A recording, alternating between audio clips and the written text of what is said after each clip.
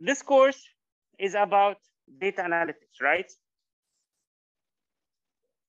That was an easy question, just FYI. Oh, one more thing. When I make jokes, you have to laugh. That's the kind of like part of the agreement, that you laugh at my jokes, not at me, at my jokes. Like this one, that you're not listening to me. No, come on, like seriously. If we have this class, if the class is a one-way lecture, it's gonna be boring. And you will fall asleep most likely, and then you will start snoring. Don't do that. Now, one thing that I wanted to explain first is why is this lecture included in a data analytics course? Not everything that we will cover today is directly related, is directly like data analytics. So why? What's the story behind emerging technologies?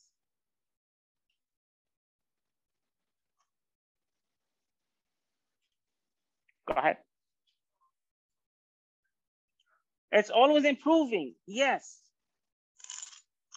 FYI, I'm not good with sports. So if I hit someone in their face, it's not meant, I can promise you. So I hope I won't make a mistake like that.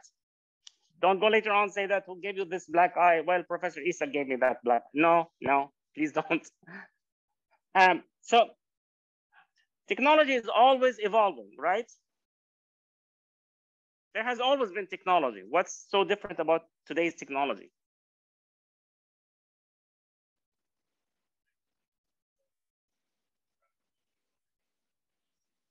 It's making life easy. So it has some benefits whereby using technology allows you to do your work more efficiently, right?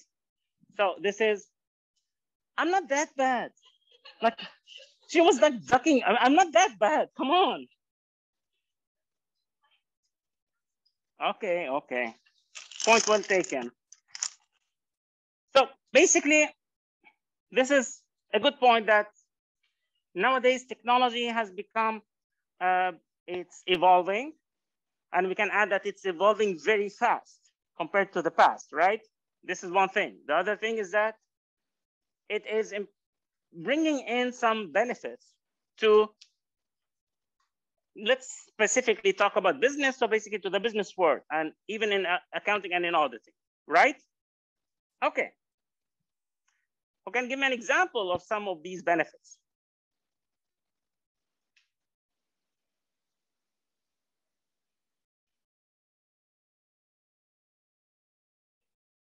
Sorry? Tracking errors. So basically identifying mistakes and errors, right?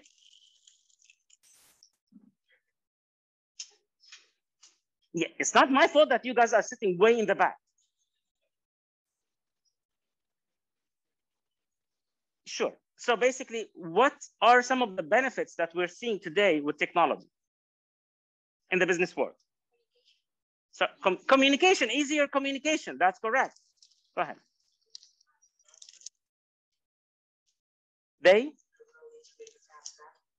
Yes. So basically, so far we have discussed how technologies nowadays can improve, can identify errors and outliers, can help you with the efficiency and effectiveness of your operations, right?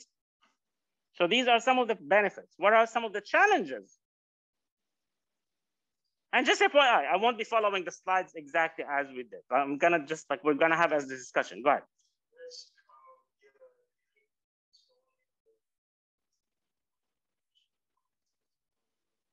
So basically cybersecurity risks. This is a huge thing. Now, keep in mind that one of the drivers or one of the enablers of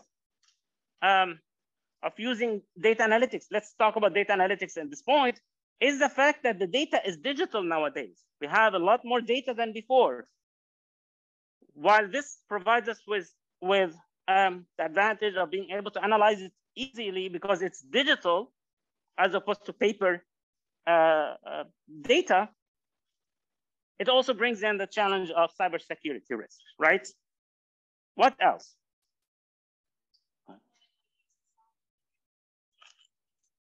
Now you need more technical skills. And this is why you guys are in this class.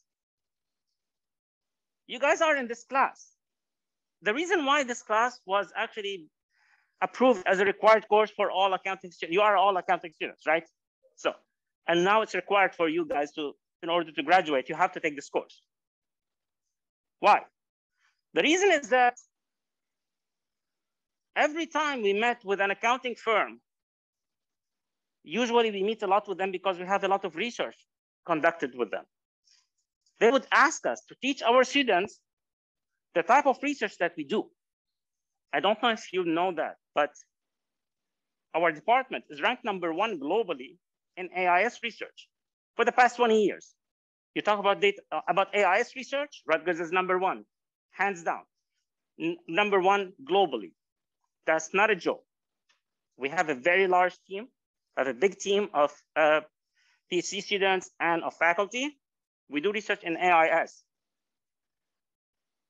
A lot of examples that we just covered in this semester, that you guys covered in this semester, come from this research. You guys had process mining, right? Process mining is an example of an emerging technology. We're not going to cover that because you already covered it. But like basically, this is an example of an emerging technology that we have been using for several years in our research. And it only made its way to the class, to your classes recently. That's because you have someone like Professor Xiong, and many other professors in this department who have AIS training. That's our background. Okay? This is to give you an idea. Now, this problem has gained a lot more importance recently. You guys are aware that the CPA exam is changing. Yes, it's changing. They are adding a lot more data analytics. They are integrating data analytics in the CPA exam. You guys have a competitive advantage compared to others. I mean, how many of you already have like an intern? You're graduating this semester, I believe. Yes, so how many of you have like an internship or a job already lined up? Okay, you do have that, right? The fact that you have this, and if later on you want to change, if you had an internship, how many of you like encountered something where like they do some kind of data analytics there? What did they use?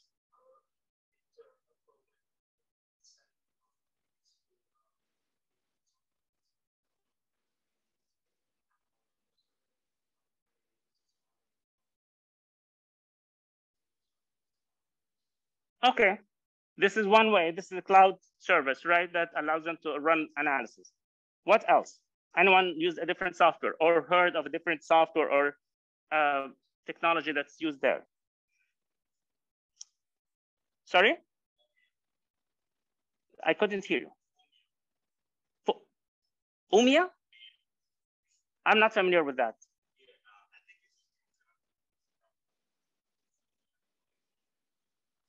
Oh, I think this is an in-house developed one that's developed in-house. By the way, most of the accounting firms, especially the big four, they have like customized. For example, EY, they have what they call the Helix, which is a customized version of Tableau, and they use it for analysis. You can access Microsoft or SQL. Yes, you can. Fatima, you're online. I cannot throw you a candy. But anyways, anyway, so the idea here is that you are using different software. The software itself is not important. It's what you do with the software. Okay? Like visualization, which one did you use?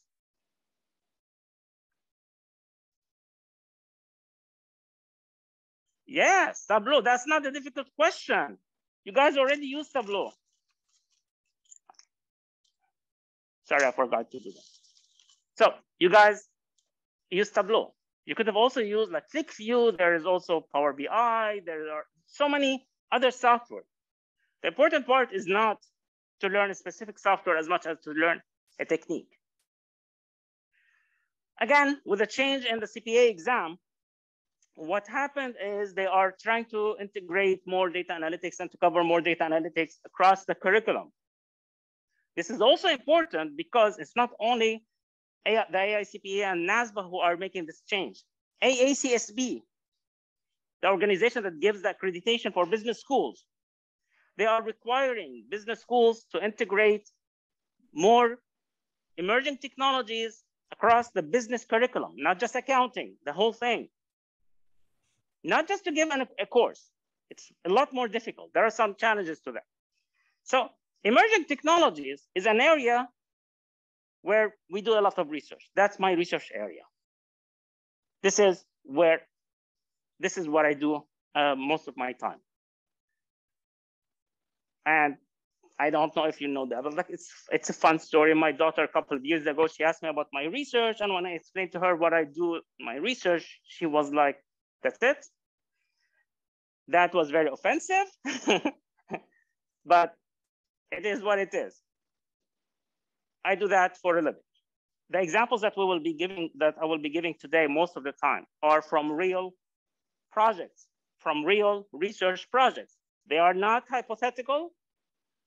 They are not something that's kind of like just a simulation or something like that. They come from real examples from projects that we conducted with the AICPA, with the accounting firms, with large companies, banks, etc. Okay? So let's start talking about this. This is what we will be covering today. We will talk a little bit about big data. What does it mean to use big data? We'll talk about continuous assurance. Okay? We'll talk a little bit about exceptional exceptions. That's my dissertation topic. And to me, this is, we will talk about it. This is like my baby. After that, we will talk about a couple additional currently emerging technologies. Now, one of the things that make them emerging technologies is that they are, at this point, they are in use, a little bit in use, but they're not fully adopted. They're not adopted at a very wide, widely adopted for multiple reasons. Okay? By the way, at any moment, if you have a question, please just stop me and interrupt me at that. Okay?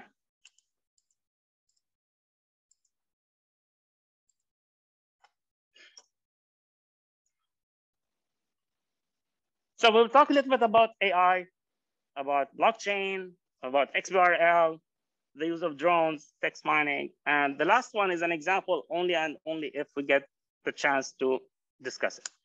Let's talk about big data. Who can tell me what's big data?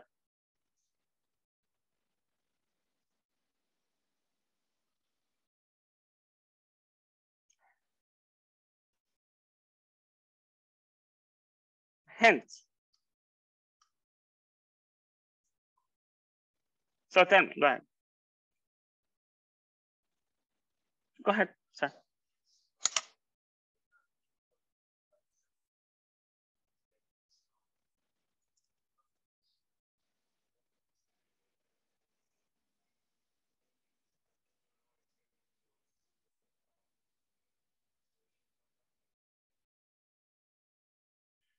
Okay, so big data is basically a large set of data, right, that is used to answer a question.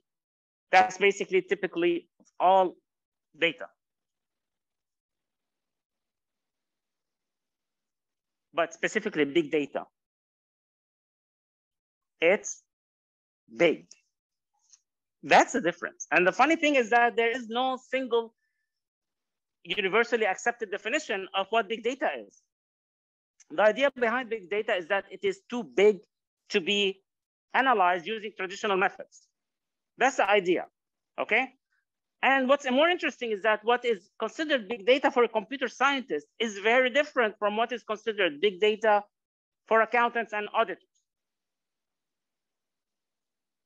Like 10 years ago, we got a data set from a large multinational company. They sent us a data file that was 864 gigabytes. 10 years ago, especially 10 years ago, that was considered huge. The company could not even transmit the file electronically. They had to send us physically using FedEx. They had to send us an actual hard drive with the data. From an accounting or auditing perspective, that was considered big data. It would take us like a week or so using a supercomputer or a very fast computer, like a server here, to run a single analysis on that data. If you give that data to a computer scientist, they will tell you, no, this is a small data. The reason is that they use also a lot of pictures and images. Anyways, what's another feature of big data? So we said that it is the volume. It's very big. What else? I won't be able. So those who are on the chat, please unmute your. I can't monitor the chat. It's extremely difficult because I can't stand next to the podium. I just walk around a lot. So if you can just unmute yourself and speak up, I would appreciate it. You will get virtual candy. Is it a structured data? Structured data, yes. So basically, it's structured versus unstructured. What's structured data? Organized. Organized in what manner? Sorry? In a way that we can easily understand it as human users, right? So usually in the form of what?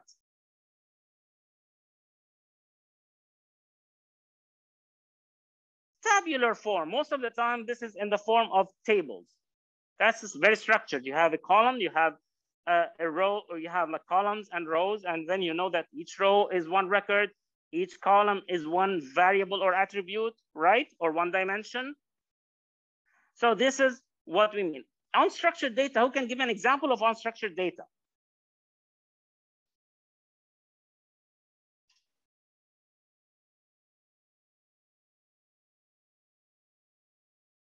Unstructured data. You guys are the whole time on social media, right? Okay, not the whole time, except when you're studying for courses, but in general, you spend a lot of time on social media. That's unstructured. Why? Facebook, yes. So basically, it's not just Facebook, it's social media. It's what kind of data is there? Sorry? Names? What? Okay, so what's the type of name? Sorry? Personal information, yes, but you're talking about the type of information. What's the type of data? Is it the videos and pictures? So it's videos, yes.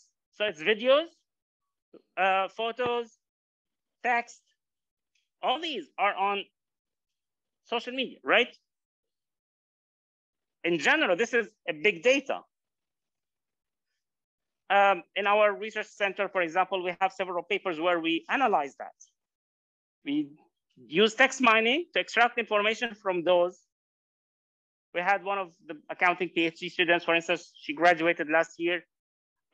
Some of her research included examining how many pictures are there in government financial reports, for example. So she analyzed the text, extracted the images, and analyzed basically the percentage of images to text, etc. Some of you may say that, like, why would she do that? The reason why she did that was to actually try to use try to analyze or to see how the use of images and pictures, for example, in financial reports and government financial reports would relate to, for example, bad news. Like, are they covering bad news using pictures, or are they using it to send signals or whatever? So this is another way of using that. This is kind of big data when you're using social media. What else?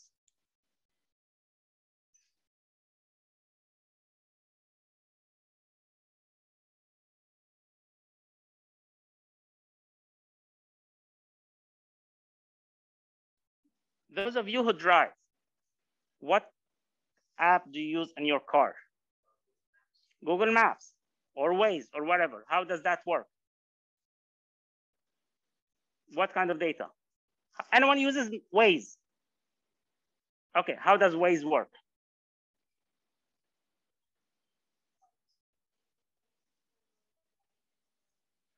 They give you traffic, right? Where do they get this information from? All the people using Waze. So basically, our phones are continuously generating and sending data to be collected and to be used for analysis. A company like Google has the advantage or the capabilities of analyzing this kind of data in basically real time. That's why it can give you an updated, like it can read out very quickly and gives you the traffic information. Traffic information is based on each and every person who's using Waze on that road. They would tell you, this is the estimation. This is how they can actually test your, you know that it's easy to calculate your speed based on your GPS. Our phones are capturing GPS continuously.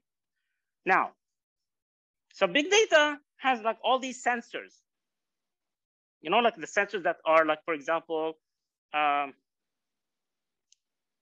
such as weather data. They are collecting data continuously. This kind of information is usually not used a lot by accountants, right?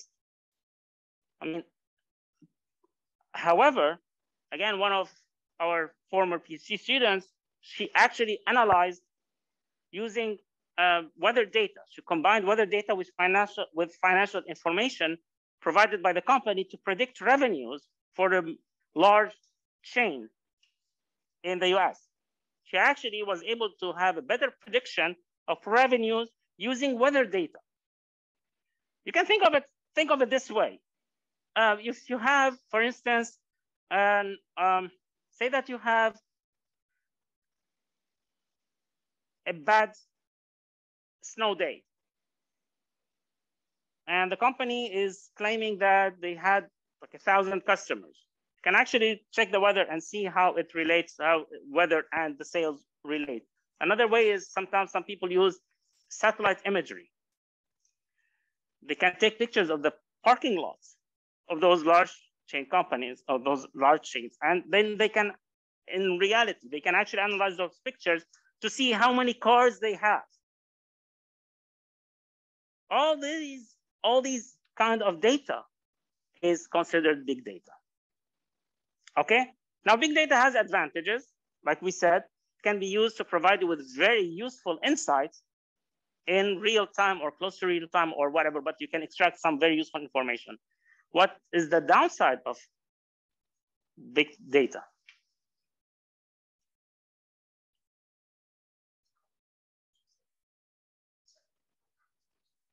So you need the skills. Basically, you need like additional skills to be able to run the analysis. That's true. You need some kind of skills to run analysis on big data. What else? You also mentioned it earlier. Yes, sometimes it's too much information. This is an important point. You get overwhelmed with the amount of information that you're getting. You get inundated with information, right? So just to go through the information is difficult. What else? You mentioned it earlier. Security risk and privacy risk, right? Just FYI, privacy is dead. Don't ever think that you have privacy. You don't. I don't use social media. I'm one of those people, and I don't use, it's not that I don't use it because like my kids call me a boomer or whatever, and I know that you guys mean it in an offensive way, but I understand that it's not because of this. I'm actually one of those nerds who is very, very capable with technology.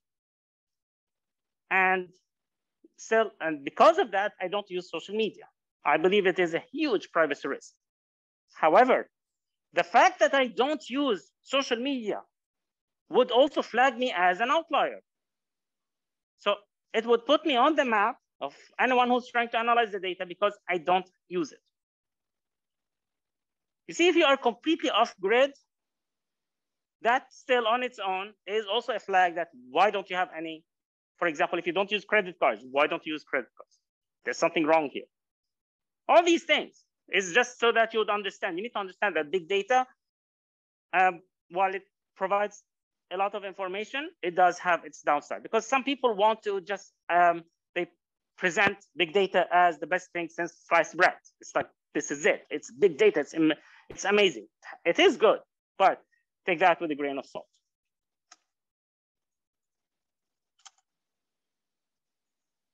Give me a second. I don't know why I'm doing this.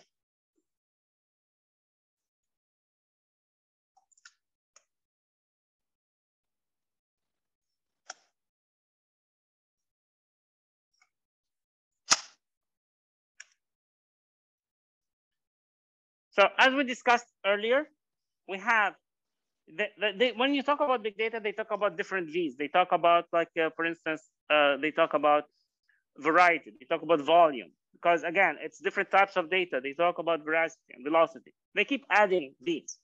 One important point that I would like to also highlight is the fact that they also usually talk about correlation as opposed to causation. This is an important point because, for example, in accounting and auditing, people like to use causation, that this item caused, like A caused B. With big data, it simply says that A is related to B. Like, for example, some kind of analysis would say that, or would show that in people who buy diapers also buy beer. It doesn't mean that because you bought diapers, you're going to buy beer. But why are they linked? They are associated. They are not linked. Go ahead.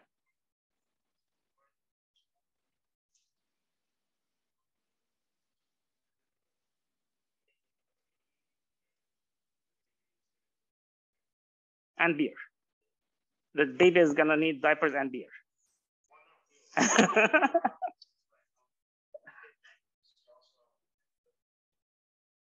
No, it's not that. The idea is that basically, if you have a baby, you're buying diapers because you have a baby at home. The fact that you have a baby at home means that you are less likely to go out to the bar, for instance, to drink there. As a result, you will have to buy beer and drink it in your house. No, beer. You're not gonna give a baby beer. Please tell me you're not. Okay. No, that's okay. I'm just kidding. But yes, it's difficult with a mask, actually. I mean, I'm practically yelling, but it's difficult with a mask. Okay, so that's the idea. There are certain associations that can be linked together. This slide simply tells us that there's a lot of data out there. It doesn't matter what we have, but like basically, you guys studied in intro to financial accounting and intermediate, etc. You learned a lot about journal entries, right? You guys realize that you will never ever use it in your life. As in, like, you will never be asked to make a journal entry. All this is automated. Do you go to the store? Have you ever seen someone in the store, like you buy something and someone is literally writing the journal entries? What happens when you go to the store?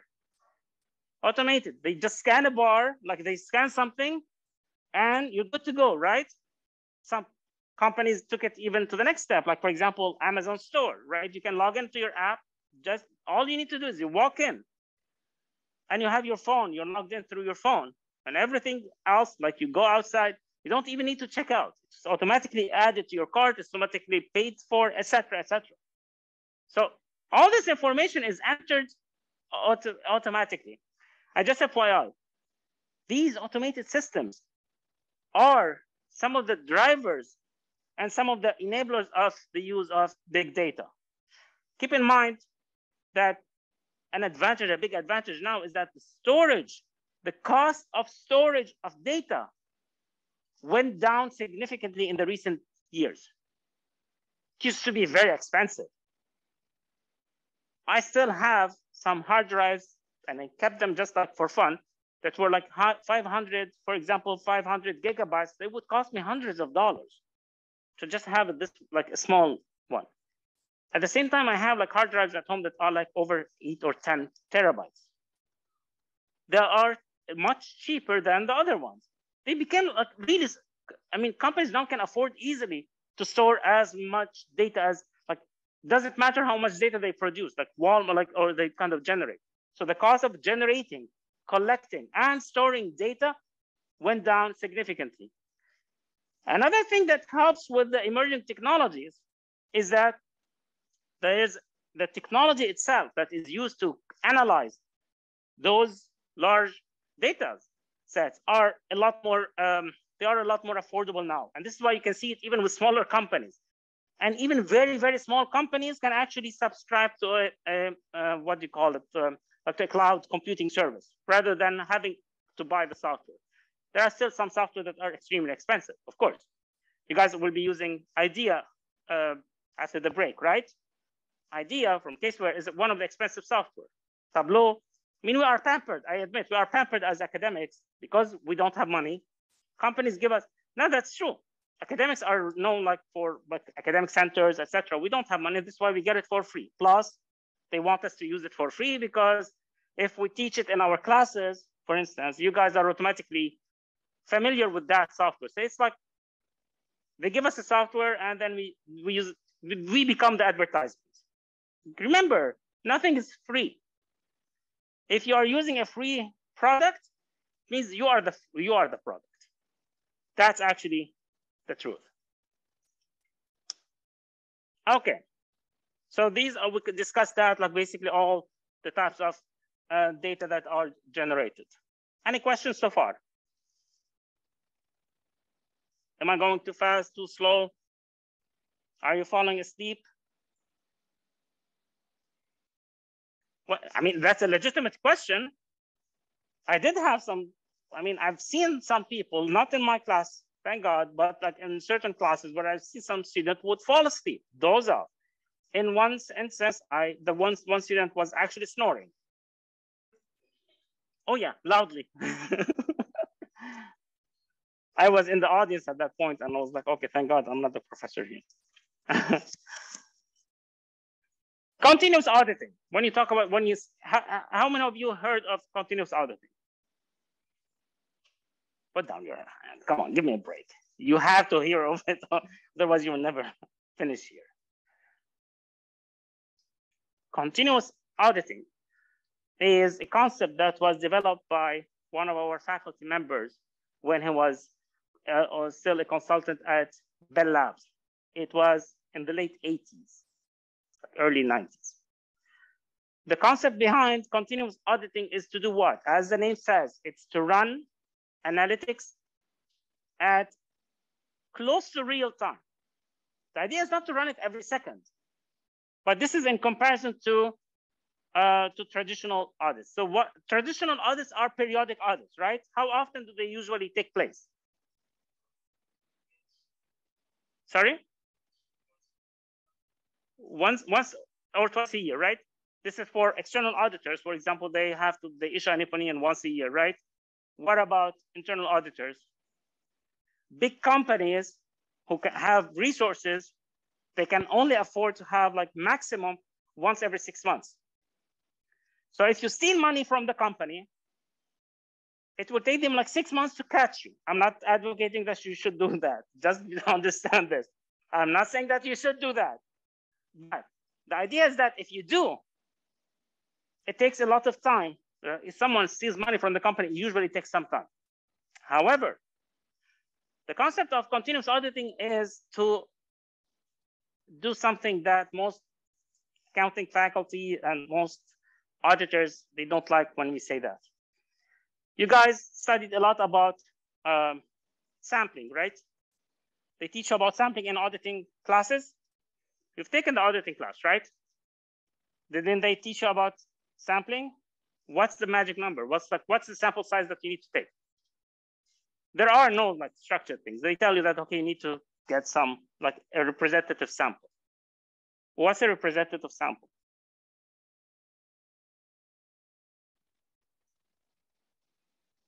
If you want to Google it, Google it.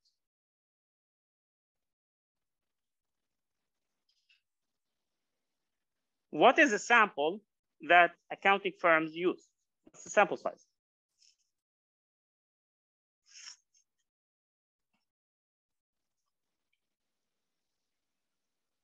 Go ahead.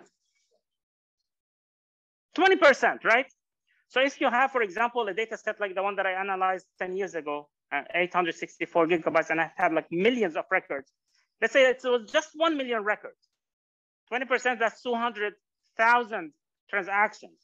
Do you really think that an accounting firm has the capabilities, time, employees, etc., to analyze 200,000? You talk about examining each transaction from A to Z. Can they actually analyze 200,000 transactions? Okay, what do they usually, what's the size that they actually usually do? 50 or 100? They look at 100. If they find something bad, then they increase the size of the sample. But in general, it's what? It's like 100.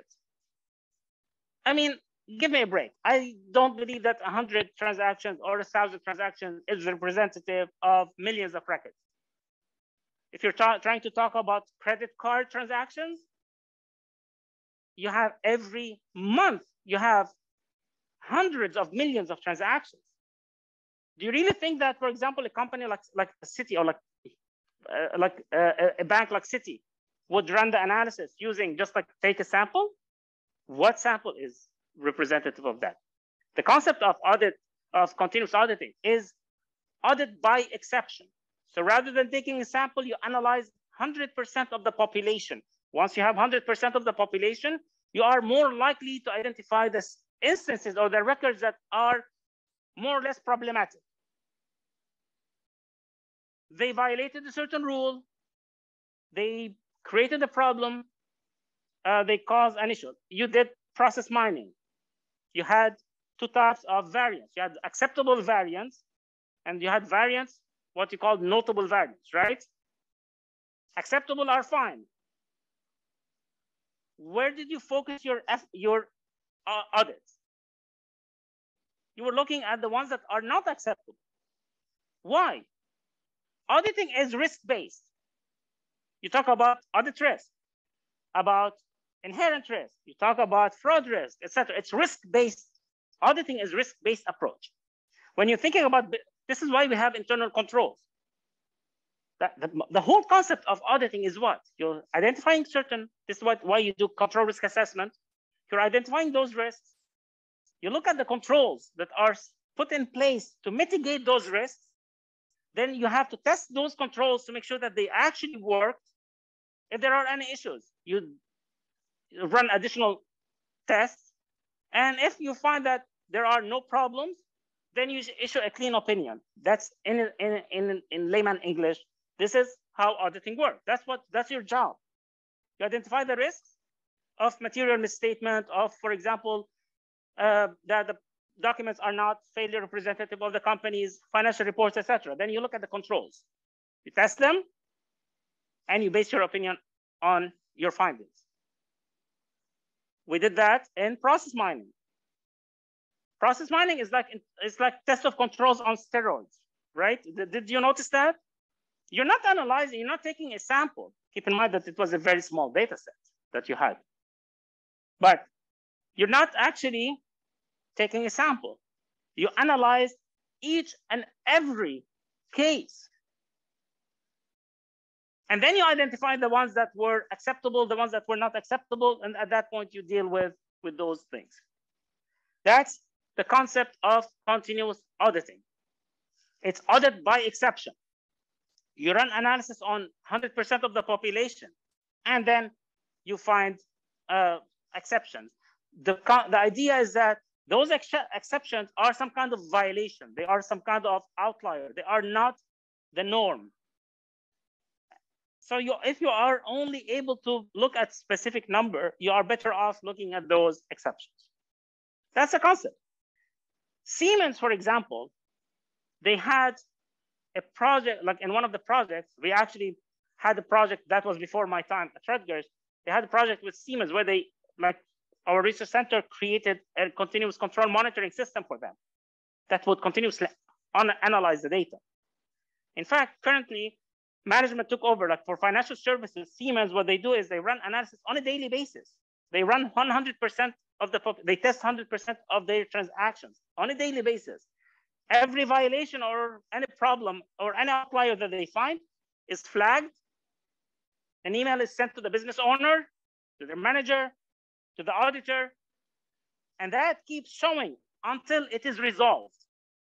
So if it keeps showing because they are running the analysis every day, so it keeps showing until it's resolved. If within a week or two it's not resolved, for example, the auditor can interfere and can investigate it. The advantage is that Siemens Financial Services are able to actually fix any of these problems before closing the books. That provides the management and internal audit, etc., with a lot more up-to-date information. Plus, it minimizes the work that they have to do after the fact, after the problem, after closing the books, and they have now to make all these kinds of adjustments, etc. Right? So this is the advantage of using continuous auditing. Any questions?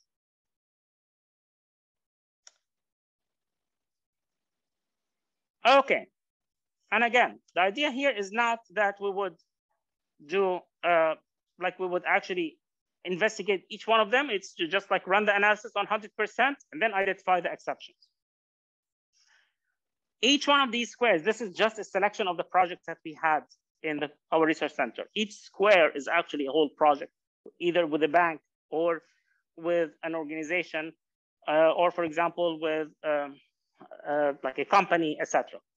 To just give you an example, we recently concluded a project with the AICPA and the big accounting firms, like the Big 4+4 and CPA Canada, where we ran multiple projects. One of them was where we combined multiple technologies. So for instance, we had a project that did continuous auditing combination with process mining. Because the data sets were large, we needed to have both, like a combination of both. Like this is something that, and the reason why we're talking about this is something that is now being implemented. It was theoretical in the past.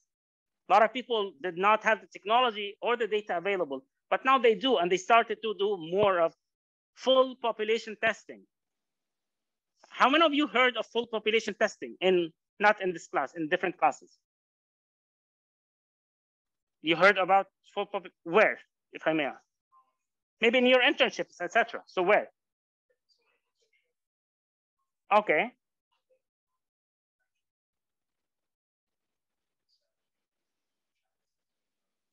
Was it advisory services or was it assurance? Assurance.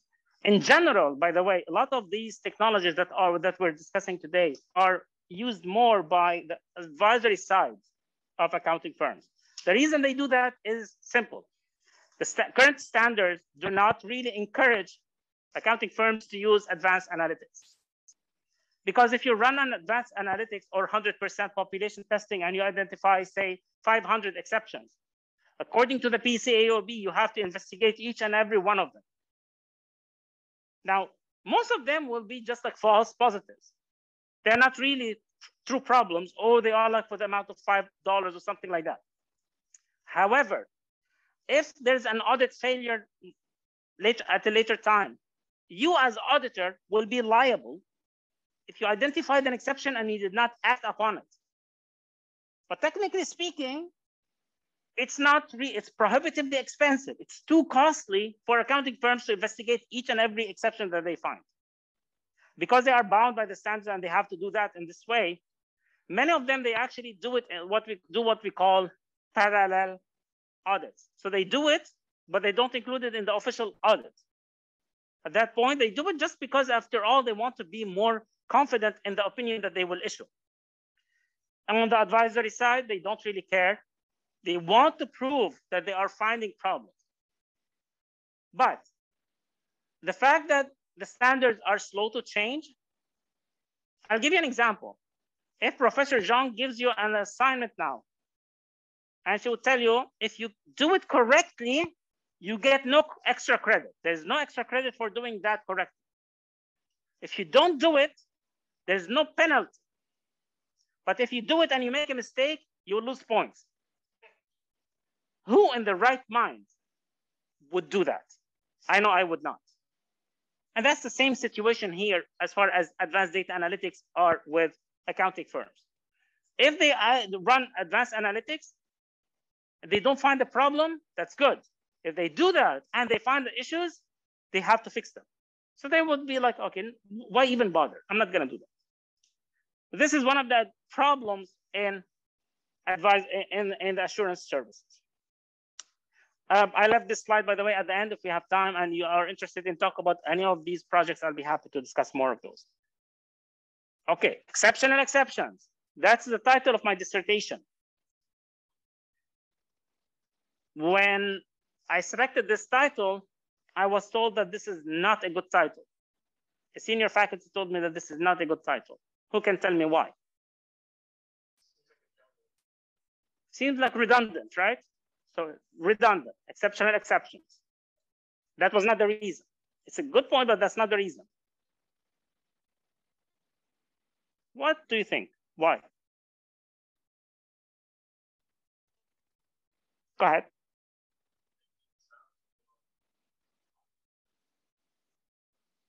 It sounds fraudulent. I believe you mean that, for example, that exceptional means that this is kind of usually it's a good thing. Exceptions is a negative thing from this perspective. So it's kind of contradictory.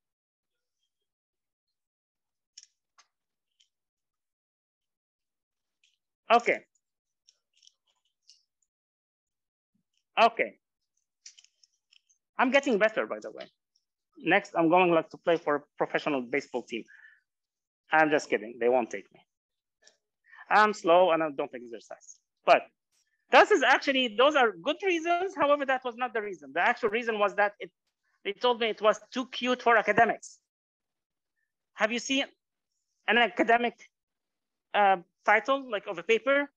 It's usually a paragraph. Like, for example, an ordered logistic regression model to evaluate and identify exceptions, and it takes like, it's a couple of sentences. So if you have, for example, 10 minutes to present your paper, by the time you're done with the title of your presentation, your time is over. That's how long they are. So to use just 2 words, exception and exceptions, that was not good. However, luckily my advisor was happy with it and we stuck with it. Actually, case where they found it interesting and they implemented it in their latest version of IDEA. So IDEA now has a feature that is called exception and exceptions. I was actually working with them. Again, like I said, we work a lot very closely with those companies. So I was working with Alain Soublier, who was in charge of developing this feature from Caseware. Now, the concept behind exception and exception is that when you run analysis, most of the time you end up with a lot of exceptions. That goes back to the same problem that if you're doing like audit, like a continuous auditing, you will end up with a lot of exceptions. How do you deal with that? I'll give you another question. Let's take a step back. How many of you usually have too many things on their to-do list? Okay, what do you do when you have too many things on your to-do list? What do you do? Push it back? So basically, you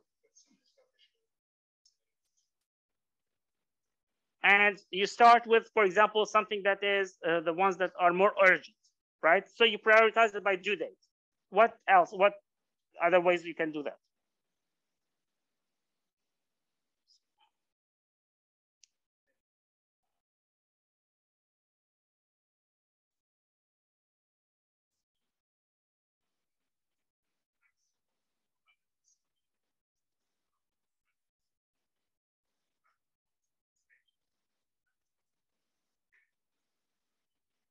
Okay, so you try to prioritize it by the ones that are okay, the flexible ones versus the like hard deadlines, right?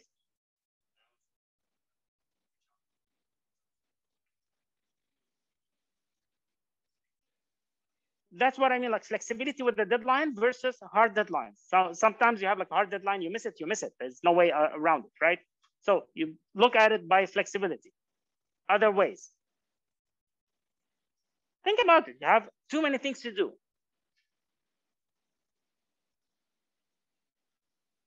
You can prioritize it by, for example, which one is more important, right? You can look at it to say that, okay, so this one is a lot more important, so I want to start with the important one. Sometimes you want to say that, okay, this one only takes 10 minutes, that one takes like 5 hours. I'm going to start with the 10 minutes because I can check it off my list, right? It makes you feel better. Sometimes I feel sometimes inundated to a point where I don't know where to start at all. So I don't do anything and I go watch sitcoms. I take a step back. I can't do it. I can't prioritize. All of them are important. All of them have hard deadlines, for example. All of them take a lot of time. So, okay, what do I do with it? And keeps adding, by the way, this to-do list is like a curse at this point. But this is what you do. You find a way to prioritize it or to work on it to process this list. Okay? There are different ways. Now, when you think about it, you have using a sampling technique doesn't work. Based on our experience, in one of the projects we were doing, like I was analyzing what we call duplicate candidates to identify duplicates for duplicate payments.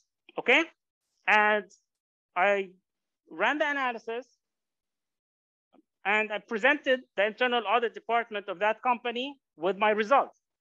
We had like 899 cases or something like that. What they immediately told me, no, we cannot handle this large number.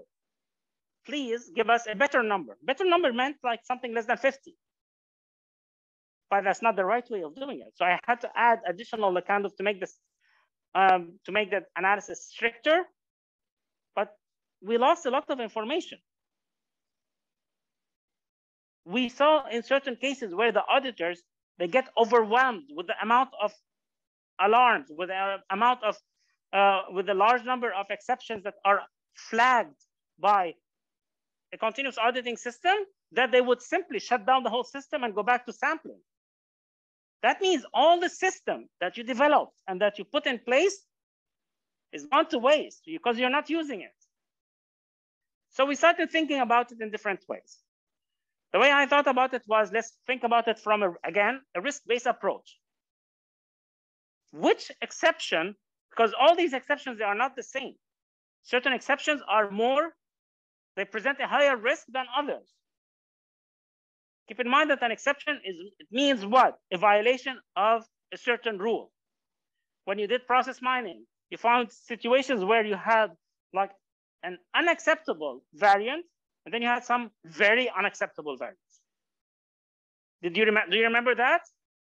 You had certain variables that like had small violations. It's not like exactly the acceptable one, but they're not like a really big deal, as opposed to ones that, for example, where you ship, where you have like segregation of duties, or where you have some kind of things that you basically, or where you have like you ship a product before you receive the order, or you make a payment before you receive the product, or even before issuing. I mean, technically speaking, you should not make a payment before even creating a purchase order, but that happens sometimes. Okay? I know that, for example, we had a research project with a public university that is, I'm not allowed to say the name because I signed NDAs, but it's a university that is very, very, very, very close to us. But I'm not allowed to say that. However, so when we were working with the internal audit department, we were analyzing the data after they migrated from a legacy systems to ERP systems. You guys know ERP systems, right? So it was during that period of time. This is why we have Oracle now, financials, but at that time, it was a mess. Payments were delayed to suppliers, extremely delayed. There was like there were so many problems to a point where the university had to actually implement some kind of an emergency payment system. So they would make a payment, sometimes even the suppliers they basically refused to deliver to the university. They would say that, no, you're not paying us. We're not sending you anything. You exceeded your credit limit, so we're not giving you anything. And at that point, they had to do something. One of the things that they did was they kind of implemented this emergency payment system. And the emergency payment system allowed for payments that would while they would be more efficient in payment, like in paying those, it always caused duplicate payments. One of the problems is, well, the funny thing is that even the internal audit department, they made duplicate payments. They are supposed to be like identifying those. They themselves fell into that trap. So when we were analyzing the data, this is something that you need to keep in mind. They were inundated with those problems.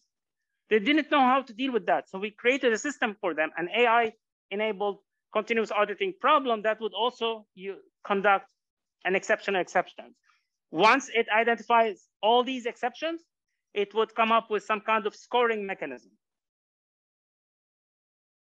That's the main idea behind exceptions. We talked about test. So you test 100% of the population. You identify those exceptions, right? If they are too many, human users have problems dealing with that. You talked earlier about like when you have too much information from big data, etc. As humans, we suck at identifying patterns, and we cannot handle large amounts of information. We simply can't deal with that. So if you're inundated with all these exceptions, you end up having certain problems. Like, for example, it becomes a lot more difficult for you to first identify the true exceptions, what we call exceptional exceptions. It becomes more difficult to identify patterns because you have a lot of noise in the data. The data is messy. You know that like in real life, the data that we've been using in this class, this is not really like real life. In real life, you have to deal with a lot more, like with a lot messier data. So identifying all these exceptions can be sometimes problematic for the user who will be examining those exceptions. And this was the idea behind here. Okay. So when we have large number of exceptions, one of the issues that can be caused by these systems is you have information overload. Once you have information overload, it's like when I have too many to-do lists, like too many tasks on my to-do list, I just shut down. That's counterproductive. We lose the whole benefit of using the system. So we started thinking of it from risk-based approach. Let's calculate a risk score for every identified exception based on the rules that they violated.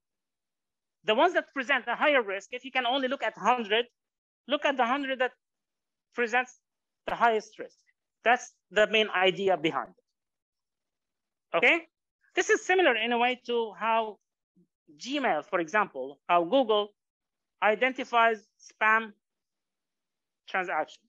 Keep in mind that not all exceptions are equally risky. Some of them are fine, although they are exceptions, but they are not that dangerous. Others are very risky. I'll give you an example. Let's go back to the example of Gmail because it also helped us with the conceptual part of exceptions. Okay? So, you guys usually when you receive an email, it either goes to your inbox or it goes to spam folder. How does Google decide? They have an algorithm. How does it actually do that?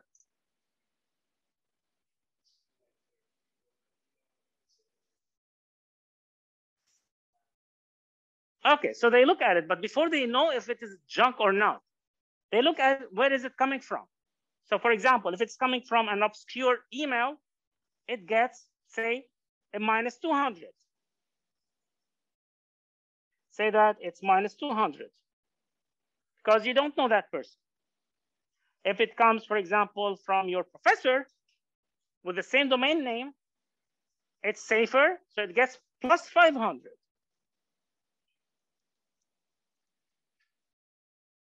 So let's say in this case, if it is coming from your professor, it gets +500, the topic, because you know that they text mine all our emails, right? Everything you send, and this is why if you talk to someone by email, if you talk about like an MBA program, automatically you start receiving advertisement for MBA programs, right? Like I teach in the MBA program, and this is why when this happens, I automatically start receiving emails about like me joining MBA programs because I'm talking about MBA. So let's say that it's talking about an accounting related product, it would get, for instance, plus 200. If it's trying to sell you drugs, okay, it becomes plus, say, 400. I'm sorry, minus 400. And at the end, it calculates the score. If it's positive, it goes to your inbox. If it is negative, it goes to spam. Now, keep in mind that this is a simplification of the actual way that they actually do that, but just gives you an idea. Now, the difficulty comes where, if, for example, you receive an email from your professor talking about drugs, etc., where should it go? Where do you guys think it should go? So it goes to your inbox. So you're saying that it goes to your inbox, right? It can go to your inbox, right? If you have been in communication with her for a very long time. So now if it comes from her email, trying to sell you drugs and has some additional negative points, how many of you ever like received an email from Rutgers to their spam folder? I actually got emails from my professors and from like when I was a PhD student here, and got also like some emails from right now from the chair of our department that would land in my spam folder based on the topic that they are discussing. So in order for me to make sure that every single email that I receive from the chair of the department goes to my inbox, I add them to the trusted list. The trusted list, for example, would add plus 10,000. At that point, no matter what the content is, it will still go to my inbox. If I want to block a certain user, I add them to the blocked list. At that point, they get, for example, minus 10,000. Even if they have a Rutgers email and the topic is accounting, etc., it will still land in my spam folder. Again, it's just a calculation of the score. There are certain complications, of course, that become like when you have multiple dimensions. Imagine that, for example, if you're receiving an email from a friend talking about drugs from a Gmail, from a friend talking about drugs or something like that, most likely this will land in your spam folder because it's not using a verified email address, right? What if you were in the pharmacy, in the school of pharmacy? What if you were in medical school? In that case, you expect to talk a lot more about that. My point here is that you need to keep in mind that the rules can get complicated. Like in the analysis that we ran with the university, one of the things that we identified, like we found that there are certain places where they were buying animal food, pet food. But the first thing that came to our mind was like, why? It's a university. Why would we have that? But then we looked at deeper. If, for example, Rutgers Business School buys animal food, that's alarming, right? What if it was the School of Agriculture? They have animals. Is it normal in that case? Yes.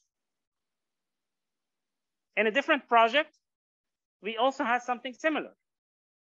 We were analyzing the procurement cards for a large multinational company, like the P cards, the purchases used by P cards. One of the things that we identified was they were buying diapers. Why would the company buy diapers? That was automatically flagged. For that one, we had, or that data was also audited by city. And they didn't find any problems with it. So we actually analyzed it. We ran 100% of the population testing, like we tested the whole thing. And then we started creating a scoring mechanism a la exceptional exceptions to identify the ones that are really problematic. One of the things that we found was that they actually have diapers. We raised that issue with their internal audit department. Apparently, it was fine. Who can tell me why?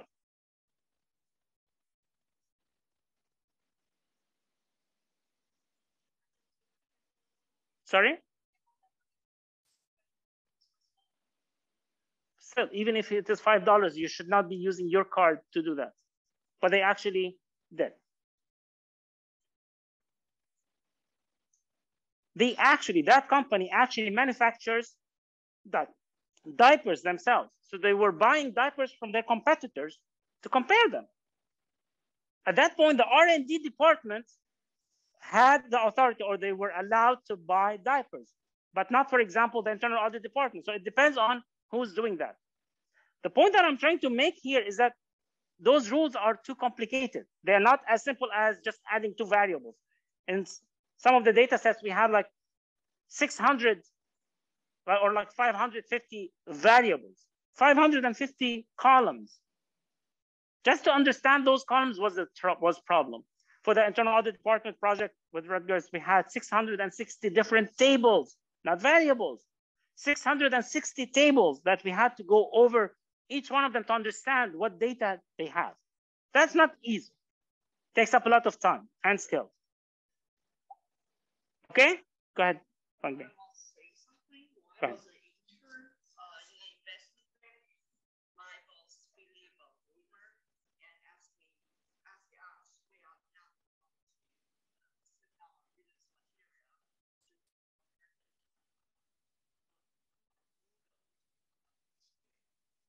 This is because he believes that if we use our private account to send us materials, our private account will also be flagged as investment bank. And the Google will focus on our own email message and try to steal our business secrets. But if we use our school account, it's okay.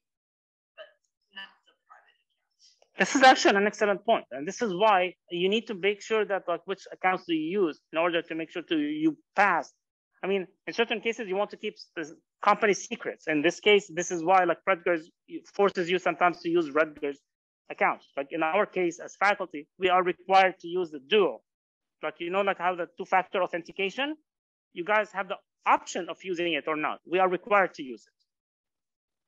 I cannot log into a system without using that. This is just like to give you an idea of what these issues are. But like if you think about this one here, the idea is that imagine if each one of these is an exception. Where do you start? Where do you even start? It becomes very difficult to actually identify. Okay, and just to let you know, this one, it does look a lot like me. You see, it does look a lot like me. Just FYI. So, but full disclosure, those are not my hands. Do you have any questions on this? This is the framework for exceptional exceptions. That's how academic frameworks are.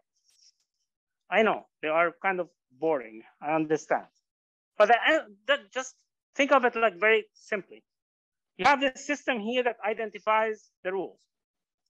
Okay? Which transaction is acceptable, which transaction is not, or which one, basically you have the internal controls, etc. Can someone create a purchase order and approve it? If it is violated, if this rule is violated, this would be like one of those rules. So you identify the data, the exceptions. This is the part where you identify the exceptions. The framework here was mostly this. We came up with different weights. We used an expert panel to derive the weights based on the risk. Basically, we looked at how risky each rule is to violate. Certain rules are very risky. If they are violated, automatically it takes a high negative score, a high risk score. And that after that, the auditor is presented with a prioritized list of exceptions. You want to look at 50? You can look at 50. You have the scores. Now you know which ones present higher risk than others. You can now present or show the ones that are high risk, others that are low risk. Okay? That was the idea.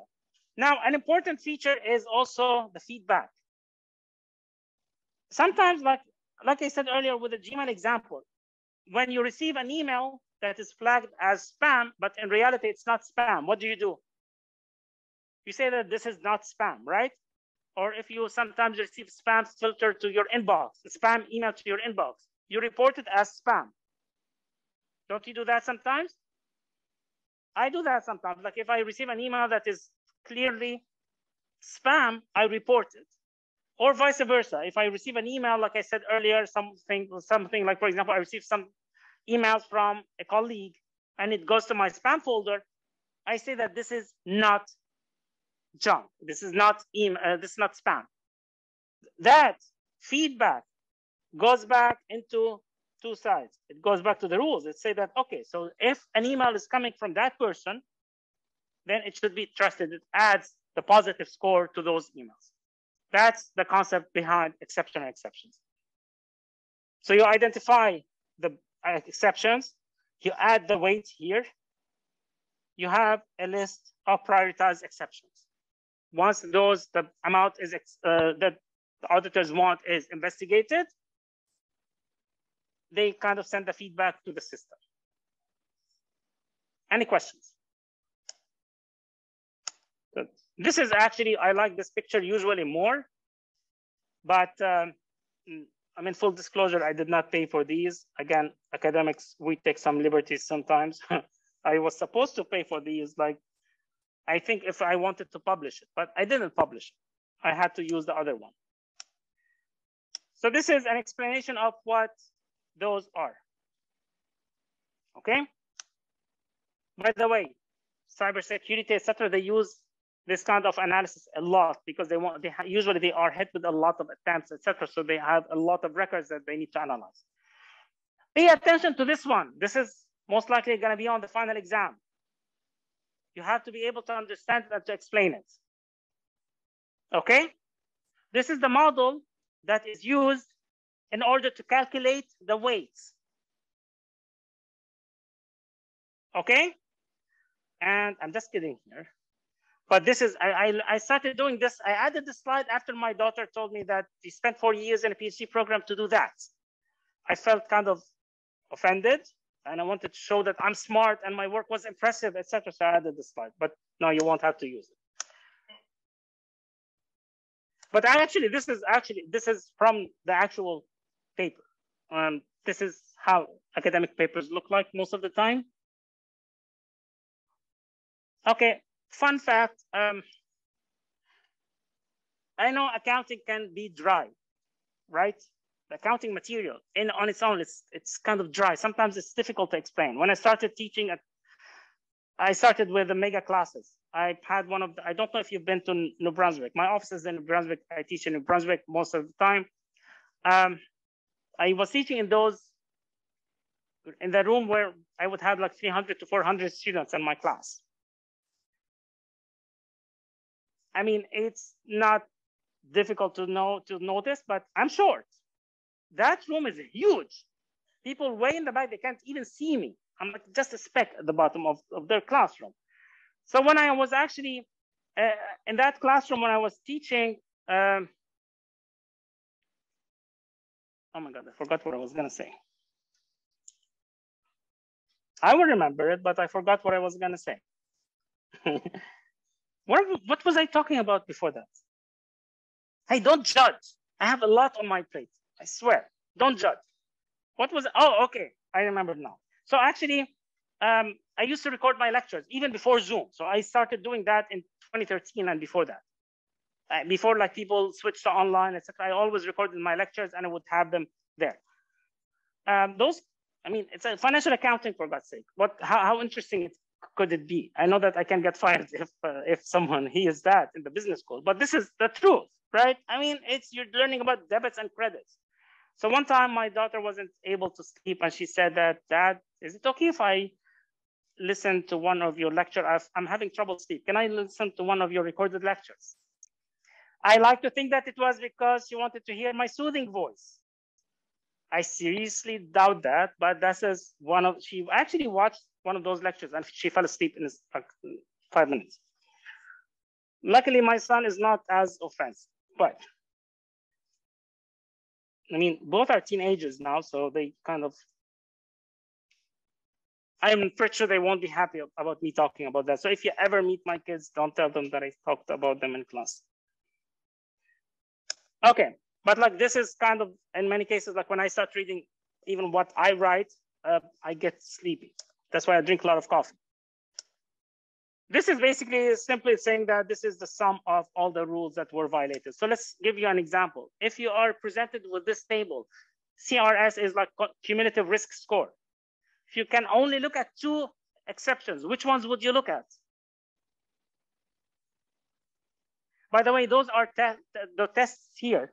Those are the controls here, the tests here are actual ones from the study.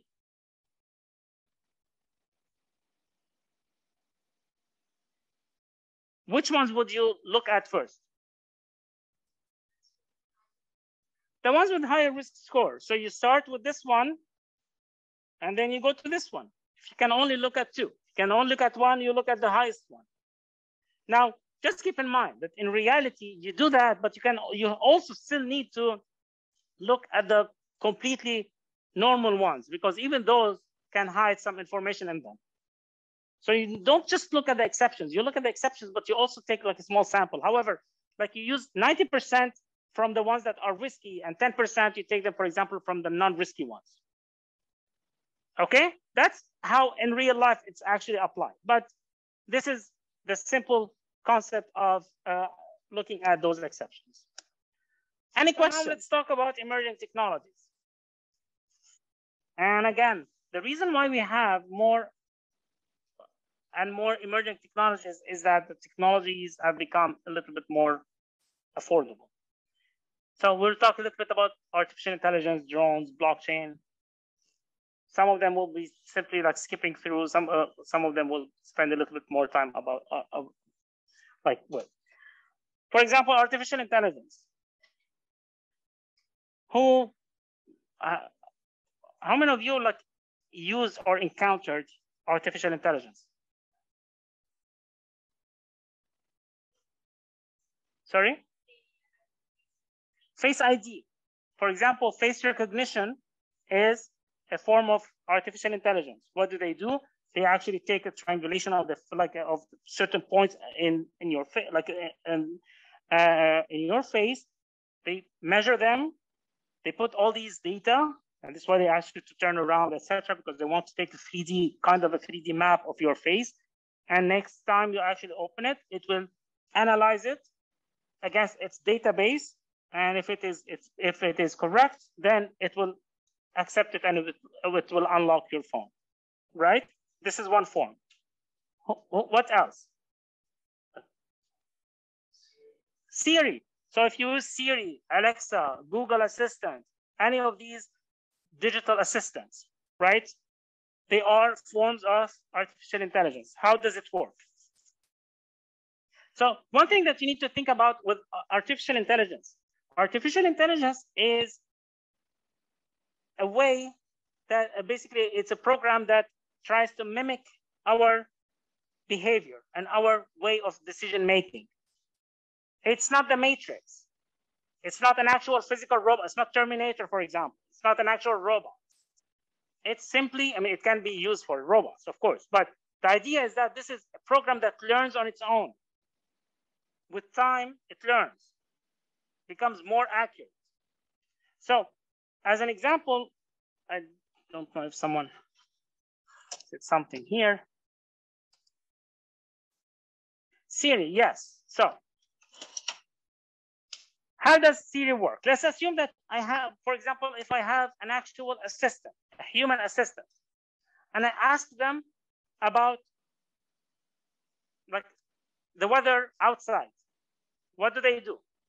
They go to a database, let's say that weather.com or something like that, weather database. They look up the location where I am, and then they report back to me, right? If you ask Siri the same thing, if you ask a digital personal assistant the same question, what does it do? It translates my command audio to text. It conducts text analysis, extracts keywords, for example, weather, my location. It goes to a database, locates the answer, then have the answer in text form, convert it to audio, and then it would give it to me. That's how it works, right? It's very similar. Driverless cars like autopiloted cars, how do they work?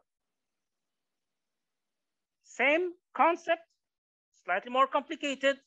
You have all these sensors. Usually when you are driving, what do you see? You look at if there's a red light or green light. You look at the stop sign. You observe, for example, speed limits, hopefully. You look out for pedestrians, right? For anyone who's crossing the street. You look at other cars, how far away you are from them, etc. Am I correct? How does a car do the same thing? The car would have sensors and cameras. Cameras would take images, run them in practically real life to identify if there's a pedestrian or not, someone crossing the street. They look at the red lights and green lights, etc. Stop signs. They have sensors to make sure that they are far away enough, like they are far enough from the cars in front of them and behind them, etc. When they are driving. This is how it does the same thing. It mimics our behavior. Okay? So the concept is not new with artificial intelligence. Artificial intelligence has been around for years. The algorithms that we're using nowadays are practically the same algorithms that were used or that were developed or designed like in the 80s and even before that. What made it different today and what made it more popular is that the technology now allows companies to do that. Sorry? Like Alexa, for example, or Siri. You have technology that's not that, even for companies, accounting firms, for example, now you don't really need a supercomputer. In the past, only companies like IBM or Google or Microsoft had these. Now what they started to do is they don't only use it for internal use, they actually sell the service.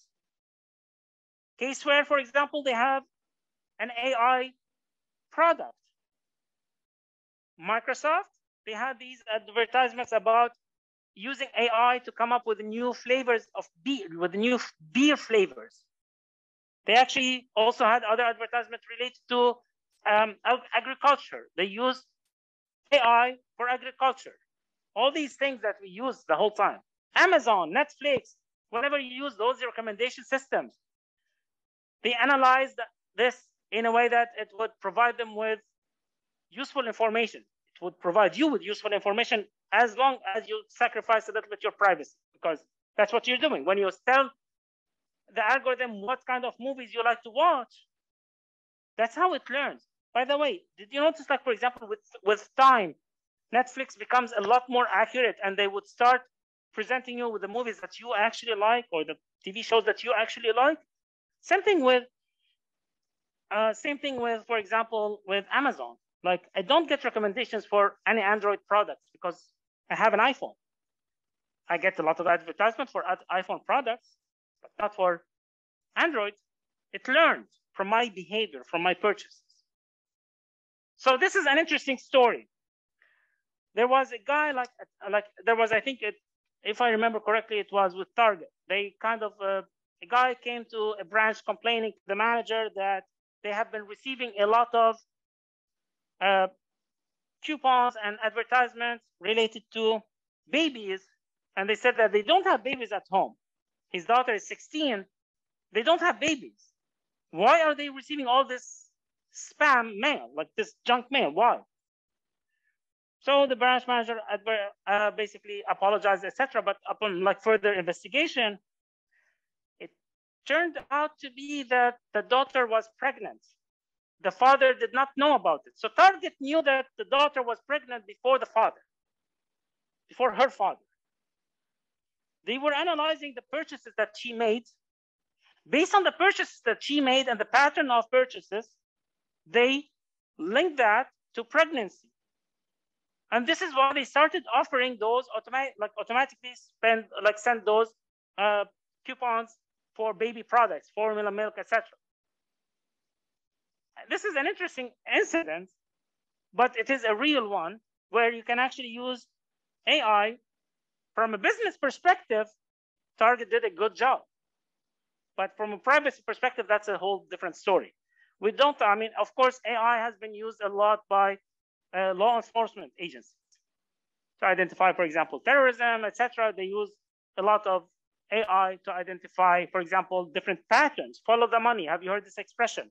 Follow the money. They actually do a lot of that. You guys realize that, for example, the FBI hires a lot of accounting students? Do you guys know that? I mean, the white collar division, they hire accountants because you know how to follow the money.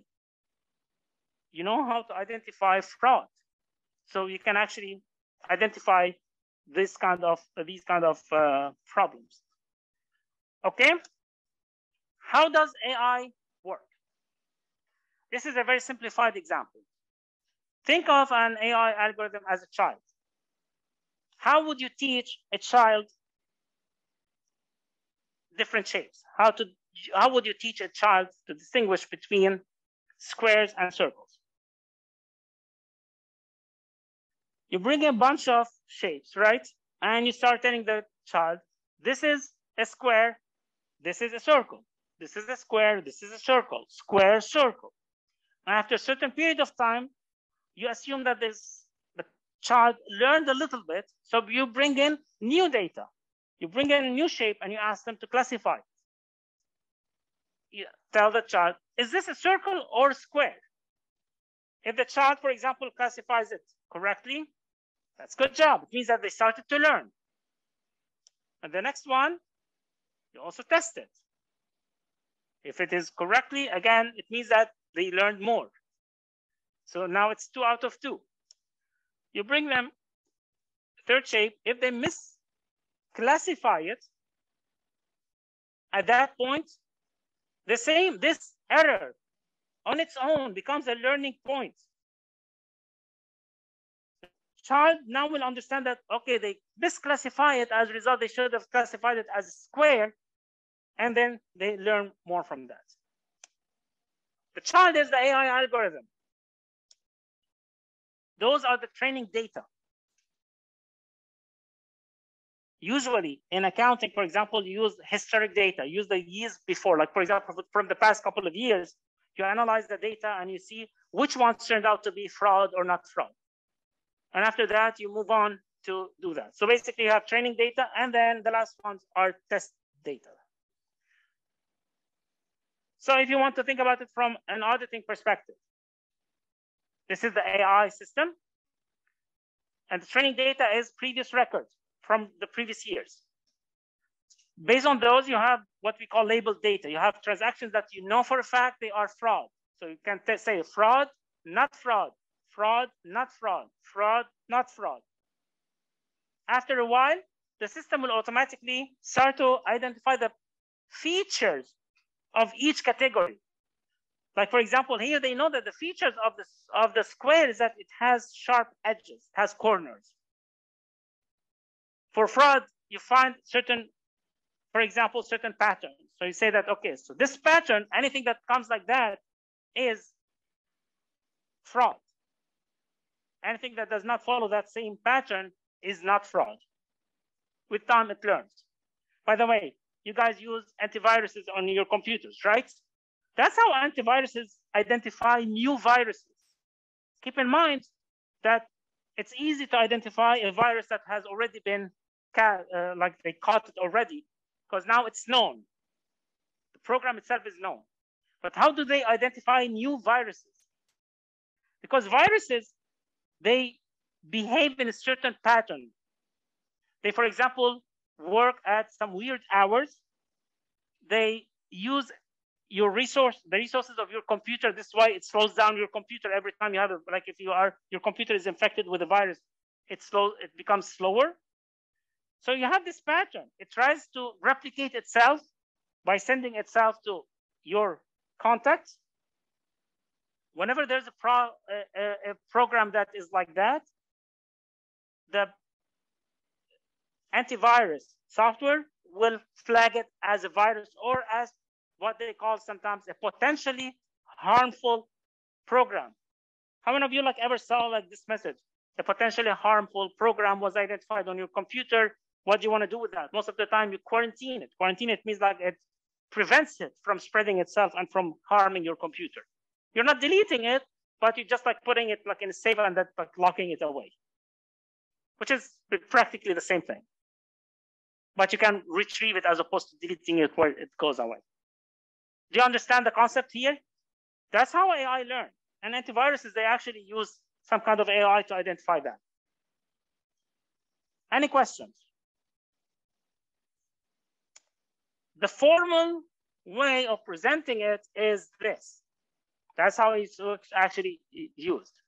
So you train the machine learning algorithm, you get a trained model using training data. Training data is usually historic data, as I mentioned.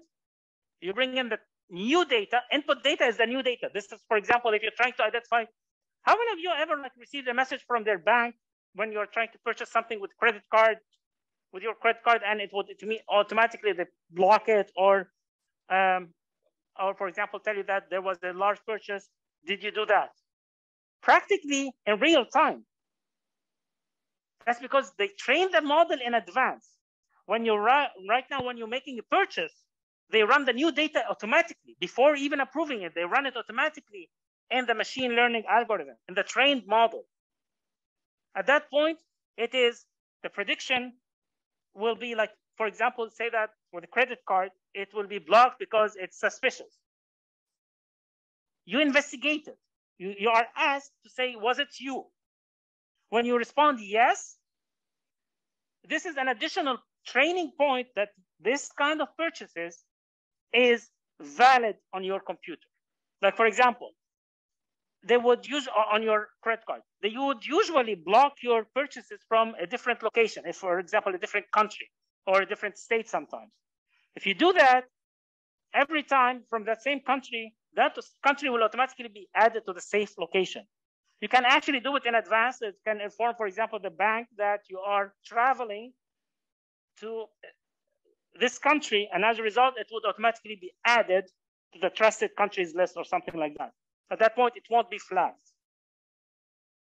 Do you see the point here, how it works? And that's simple. It's an iterative process. It continues to learn. This here, the feedback, is why we call it machine learning. Because it learns with time. Every time it learns from the mistakes that it made in classifying, and you corrected those, so it learns from them with time. And technology that has been like, these have been used in so many areas.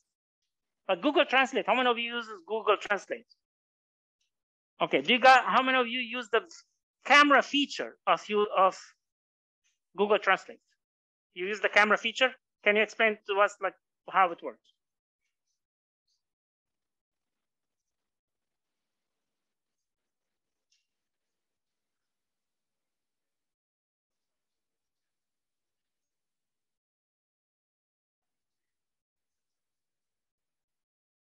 It depends on the language, for instance, but like most of the time, if it recognizes the language, the advantage, like Google Translate has a feature where it can, instead of typing the word, you bring on, for example, your phone instead of in front of this sentence.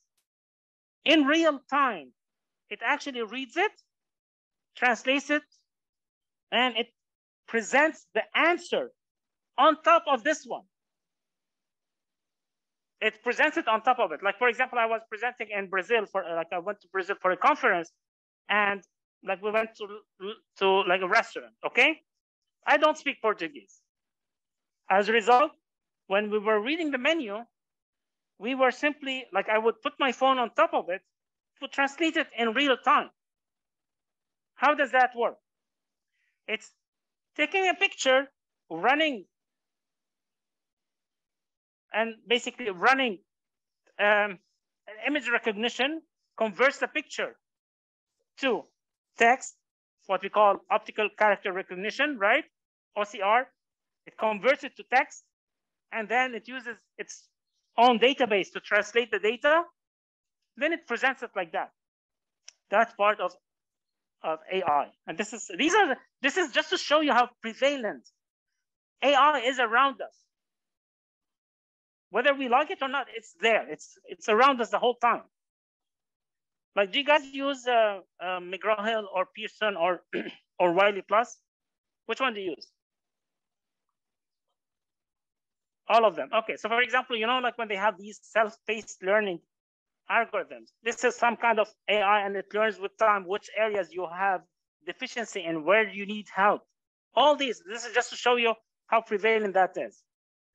Oh, a Proctor Track. Do you guys remember Proctor Track? Okay, Proctor Track was AI based, right? It's a camera that would monitor you. It would flag any, like if someone walks behind you, it flags that. They had this kind of algorithm that would identify any irregular motion behind you. And it's up to you, it's up to me, for example, as an instructor, to say that, okay, this is okay, this is not okay. AI would use that additional pieces of information to improve themselves and to refine their model. Drones. What do drones have to do with accounting and auditing? Can you give me an example?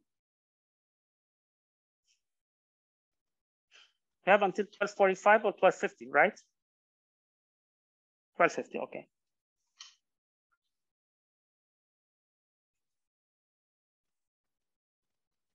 I'll give you an example. In the past, pre-pandemic, the auditors would have to go physically to visit certain locations to investigate, for example, inventory, count inventory, etc. During the pandemic, with limited physical travel, they started to use different kind of videos. Video cameras, drones, etc. to do this kind of work. So if you want to visit a certain, for instance, a manufacturing plant, you can actually do that using a drone rather than going there physically.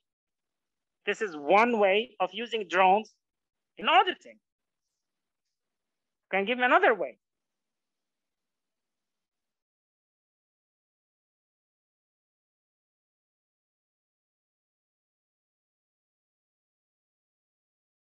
Drones can be used to, for example, evaluate the progress on a certain project. We are actually currently involved in a research project where we're looking at government auditors, and we're looking at the use of drones to, for example, evaluate progress on different projects like roads or bridges, etc.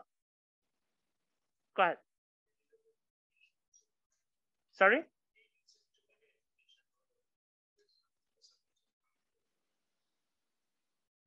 To get more information? Or deliver information to someone? Okay, this is something that actually Amazon was experimenting with, right? To kind of use drones, automated drones to deliver certain products. There are also, like, drones can be used to count inventory. For example, you know, like those RFID cards, like the Easy Pass, for instance. Dealerships, like car dealerships, sometimes they have like thousands of cars that are very similar, same color, same model, etc., but they have different features inside. How would you identify if you're looking for a specific model? You'd have to go and locate and open a couple of them to make sure that this is the one, or you would have like to have a large sheets, etc. But it's inefficient. Instead, they can actually attach a reader, an RFID reader, the drone, and they would put tags inside each car. You want to locate a certain car, just fly the drone on top of them until you find the car that you're looking for. These are not just hypothetical examples. These are certain, of course, they are still not widely used, but they are actually in use in certain cases. There's an example of basically using drones to count inventory, and by that, like, I mean, for example, they attach a barcode reader to do. Actually, let me show you like a short video. It's funny, I like it. I hope that I will find it. Oh, this one.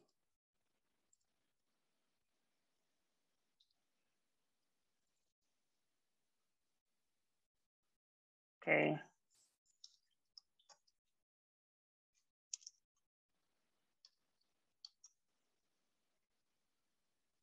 So which one is it?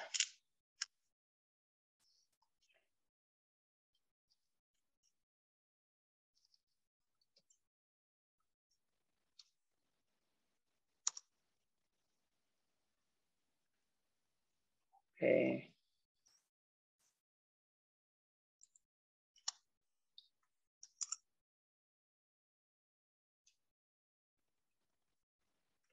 Can't remember if it's this one.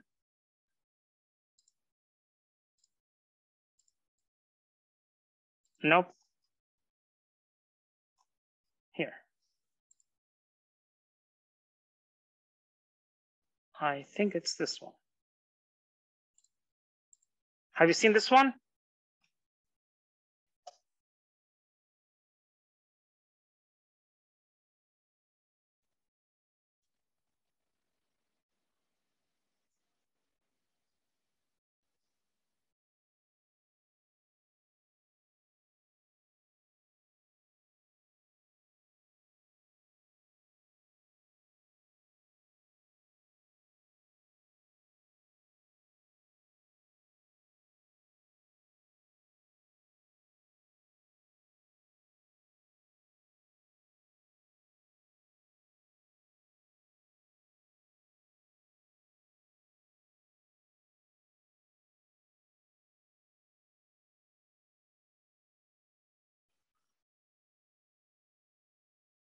I mean, this gives you an idea of like how this can be used, right?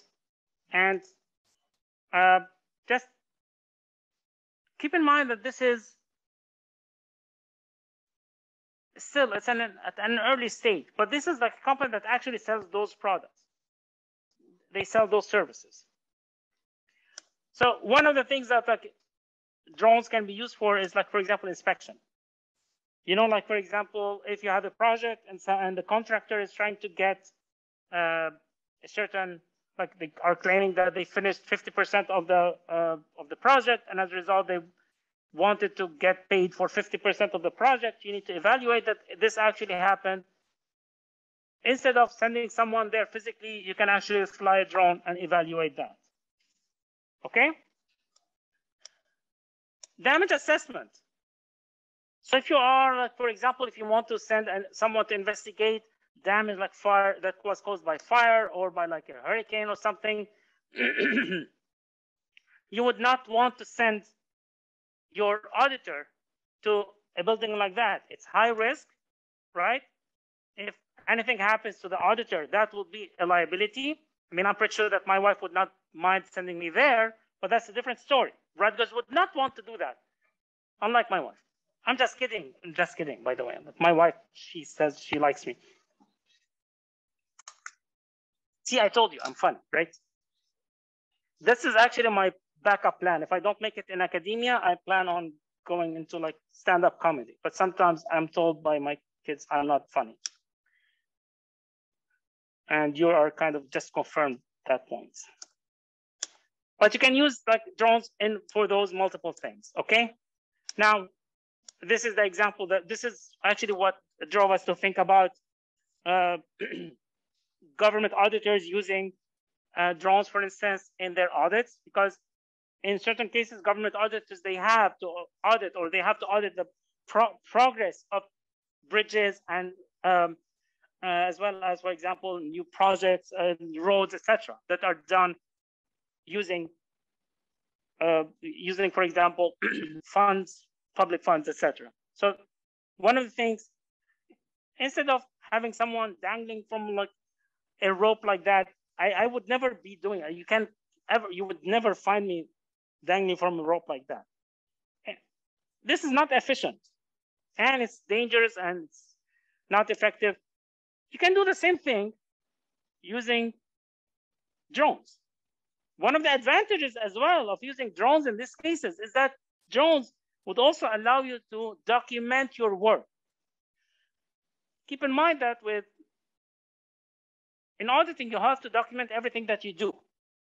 So this is one way to keep track of all the needed documentation. Okay. This is another example where, and this is a real test that was done with one of our friends with EY. They actually tested how they can use aerial images. So they take a picture using a drone, and then they use an AI counting software that would count sheep. These are sheep, okay? Have you ever seen how sheep are counted in real life? First time I saw it, it was like really difficult. I mean, first of all, they all look the same. Second, they run very fast. So you have at the gate, you have 2 people standing on each side and literally counting 1, 2, 3, 4, 5, 6, etc. They're trying to count the sheep as they go inside, as they herd them inside that area. Every time they reach 100, they tie a knot. They hold a rope and they tie a knot. That means this is 100. So imagine if you have someone who's like annoying like me, a friend like me, who it would be like 71, 72, 73, and then I would ask you, hey, do you want to go for coffee later on? And then you forget everything. You forget where you were. So it can mess things up. The numbers are not accurate. Takes a lot of time. You make errors. I mean, come on. We've all watched cartoon. You guys watch cartoon, right? You see that like usually you count sheep when you cannot fall asleep. So you're doing something that is by design. It's meant to make you fall asleep. That's not easy. Whereas in this case, you take an aerial picture using a drone, a high resolution image, and then you break this one into smaller quadrants. And the system, as you can see, would identify those, like start looking at those. I mean, not all of them are correctly identified. Some of them may not be sheep. Some of them may be like shrubs or a dog, but it would be counted as sheep. So you have to go there and teach the algorithm what they are looking for. So you can actually start, okay, so this is correct, this is correct, this is correct, this is incorrect. You do that, and with time, it learns. Based on the preliminary results that they found, they were able to do it in a fraction of time of what the actual physical auditors do the traditional way. So they did it in parallel to compare the results. They were more accurate. They did it like 2 or 3 times faster. In that, like they were able to repeat it multiple times from scratch, while the auditors were doing that 1 time. And that was a test kind of to see how effective that is. Now the technology is there. This does not mean that this is how people are doing their jobs. There are a lot of, unfortunately, there's what we call sometimes resistance to change. How many of you have like MacBooks? In my opinion, MacBooks suck for analysis. Let me clarify, for analysis. Because like IDEA will not work on MacBooks. You guys realize that, right? You know that? You still haven't told them the good news? You can't use MacBooks for IDEA. You can't use MacBooks for RPA. Power BI, which is similar to Tableau, doesn't work on MacBooks. It only works on Windows machines. So there are ways of doing that. Now, why wouldn't you simply switch to Windows? Or why wouldn't I simply switch to Mac? There's what we call resistance to change. You're used to doing work in a specific manner. To change is not easy. So a lot of people do what we call resistance to have this issue of resistance to change. They push back against implementing new software. A lot of faculty here, for example, when we switched to the pandemic, they didn't want to switch to online. Before the pandemic, I know several of my colleagues would say that, no, I would never teach online until the pandemic hit and they were forced to do that. Still, some people didn't agree. They were so resistant to change that they retired rather than switching to online courses. There's nothing wrong with it. I'm not judging things. It's not a question of wrong or right. It's a question of this is how I'm used to doing that. Like you guys, many of you probably use Google Docs because they are easier to share, etc. Why wouldn't you switch to Microsoft? You know that you can share the same thing. You can use SharePoint, for example, and can use shared documents. Why don't you do that? Because you're used to using one that works. If it's working, if it's not broken, why fix it? That's the same concept. A lot of people still don't use AI or advanced analytics because, according to them, the old ways work. Then why change? Plus, we mentioned it earlier, you need to learn new skills in order to be able to do these things. So if you want to learn new things, that's not always easy. You guys are still young, but the older you get, the more difficult it gets to actually learn new skills. You have too many things on your mind, you don't want to learn new things.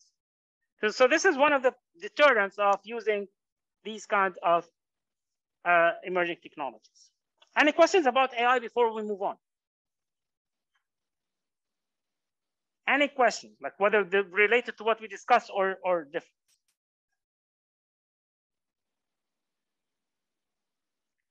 You also need to understand something related to that same topic. Not that you can't be an expert in everything. You realize that in this course, the goal is not to make you an expert in all these technologies that we're covering. You will not be an expert in Tableau in 2 weeks. You won't be an expert in process mining in 1 or 2 weeks, or in blockchain, or using like IDEA, or using RPA. The concept here is to introduce you to those emerging technologies so that later on you can pick one that suits your job and your future career. This is what I want to do. I want to become like a programmer. Then you are better off like learning Python and start using that. Or I want to become a visualization expert. Then you do that. Or I want to learn how to analyze controls. Then you learn more process mining. All these things. So you kind of later on specialize in certain areas. I know I have a PhD in accounting, but I'm not a financial accounting person. So there are a lot of accounting areas that I'm not good in. I specialize in certain area, and that's what you will eventually be doing. Blockchain. Okay, how many of you heard of blockchain? It's a buzzword. So everyone heard of blockchain, right? So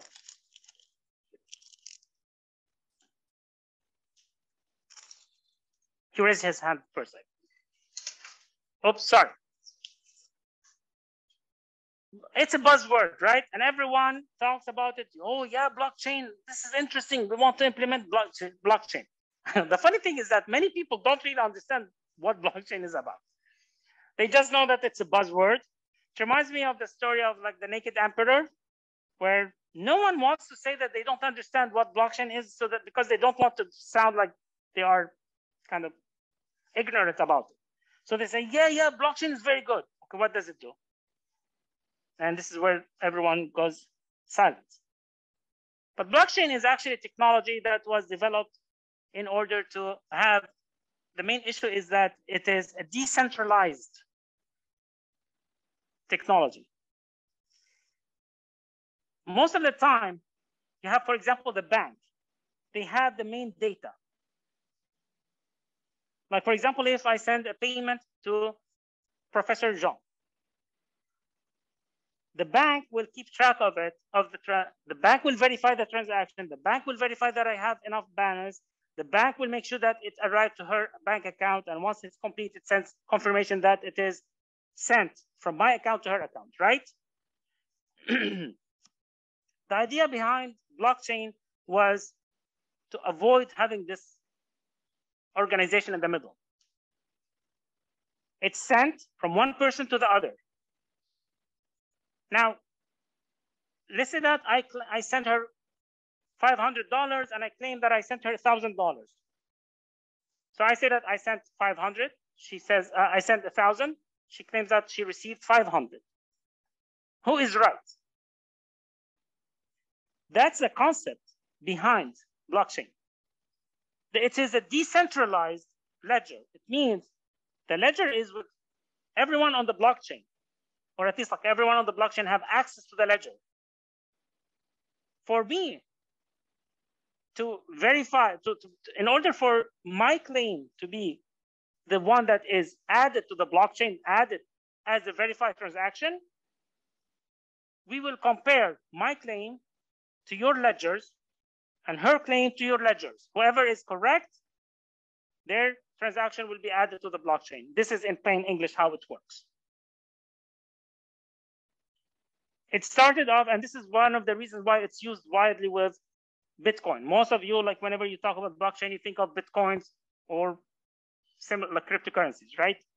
Because this was the first application, but wide application of blockchain. Okay, but there are other points that are related to blockchain. Blockchain uses cryptography. They use encryption to make sure that the data is tamper-proof. Basically, it's very difficult to falsify the information because of the verification process. Now, you also heard probably about how blockchains can hurt the environment because of like Bitcoin mining and stuff like that, right? Why is that? Because it uses, again, they're trying to solve the encryption. They try to solve the encryption to find the solution in order to make sure which transaction is the correct one. So mining is basically the verification process for the Bitcoin network, for the Bitcoin blockchain. But one of the advantages, as I said, is that it is tamper resistant. Unless, for example, 51% and more of this class, unless more than half the class collude with me and conspire with me, you will find that, okay, my claim is false. Unless you're working with me, which is in certain, like in reality, it's not practical to have 51% of the people trying to falsify a single transaction. So the majority of you will actually side with Fangbing and say that, okay, my claim is not correct. As a result, my claim will be rejected. Her claim will be added to the blockchain. Okay, it's just a ledger, as I said. So it's a ledger. And the important part is that you need to understand it's decentralized. It means there is no single central authority that would verify the people. And this is why it's kind of anonymous in certain cases. It's not exactly anonymous, but it's more anonymous than traditional accounts and stuff like that. Okay? Any questions? Now, in addition to that, so how does it work? And why do they call it blockchains? So the transaction is, the first transaction, for example, is added to the blockchain. Transaction 1, then you have transaction 2. It takes some information from transaction 1 and from transaction 2, and it encrypts them. Transaction 3 takes information from transaction 2 and its own transaction, and then they are encrypted. So now let's say that I want to falsify transaction 3. I will have to actually solve all the previous ones. Makes it a lot more time consuming. It's not impossible. It simply would take me, like, for example, 10,000 years to solve it. Okay, or let's say even like 10 years. But by that time, transactions 4, 5, 6, etc. would be based on transaction 3. So to falsify it, this is why we call it tamper-proof. To falsify it, it becomes very difficult. And usually, if the transaction is verified, it's added to the block. And then each block, once it's full, you can go to the next block, and the block will also be linked. They are linked. Keep in mind that each transaction is looking at the previous ones. It has some pieces of information of the previous ones. That makes it robust, difficult to falsify. Now, another advantage of blockchain is smart contracts. Smart contracts are self-executable contracts. Self-executable contracts are good because they are more efficient. They are more, basically, so more efficient. They are less prone to human error, etc. Do you have any questions? You're awfully quiet. Okay. I'm going to assume that you guys got the points here and you're fine. And you have this information, you can actually use it. There are certain places where, for example, it allows for a shared database that would not let you, that would lessen the requirements for redundant reporting or redundant posting of the same data. XBRL. How many of you heard of XBRL? Okay. XBRL is an extensible business reporting language. It's a machine-readable format. And by machine-readable, it means the software would read it directly. I want you to look at the screen here and tell me what problems can be caused by these, be kind of like caused by the instructions.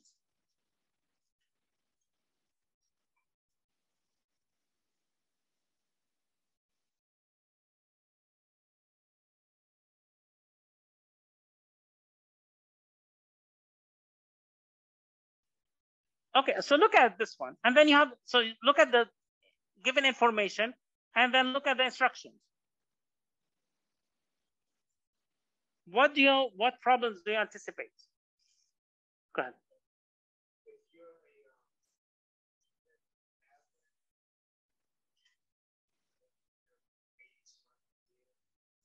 The date, is it day, month, year? Or is it month, day, year? Like in the US, we use the month, day, year. In Europe, it's like the day, month, year, right? So, etc. So the date, which one is it? And sometimes, like certain systems start with the year actually, because exactly like in chronological order. So it starts with year, month, day. What else? So this is one problem. Sorry? Yes. Okay, so it's not clear which person on the right. Person to the right, yes. And there are actually two problems with person to your right. What if it was like, for example, like you don't have anyone to your right? Then what? What if you were sitting on the way, like on the right? So there's no one on your right. Am I correct? What about, is it the person to your right today or the person to your right on that day? Is it the person to your right now when you're receiving the instructions, or is it the person to your right when you're meeting on that day? And someone online said the dollar. Is it US dollar? Is it Canadian dollar? Or what? It doesn't say, it just says dollar. What else?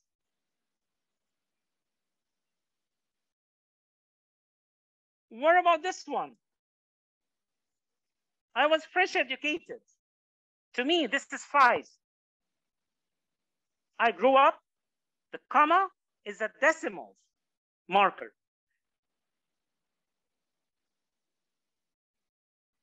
And the dot is the thousands marker. In the US, the comma is the thousands marker. So is this 5 or 5,000? To you, it's 5,000. Right now, to me, it's 5,000. Growing up, it was 5. I mean, neither one is wrong. And actually, this reminds me of an interesting story.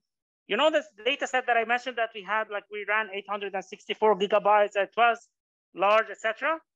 When we ran analysis on that one, I found a transaction for the amount of $660 million. That was reversed. Someone made the payment for $660 million by mistake, and they reversed it. So the company didn't really lose money. but that's one scary mistake. So we actually raised that issue with the internal audit department. Apparently, they have super users who have the authority to make payments and adjustments for unlimited amounts. Now, this is scary, but at the same time, you need to keep in mind that this is something normal. The company still needs to make sure that if something like that happens, there must be someone who's able to fix that error. So, and the only way, the only reason we captured that was because we ran 100%, and we ran analysis on 100% of the population. And that actually allowed us to find a payment for $660 million. What do you think happened next?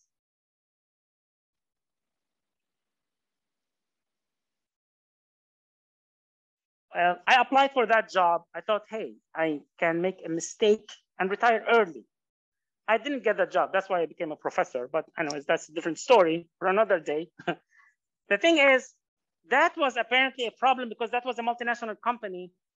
And according to the explanation of the internal audit department, there was a problem with the format of the data. So it was not supposed to be 660 million. It was supposed to be different because of the different formats used in multiple countries. This problem should not have happened. So when you talk about HTML or XML or XBRL, those markup languages, have you ever seen one of those? Do you guys know what it is, like how HTML looks like, for instance? Let me show you that very quickly.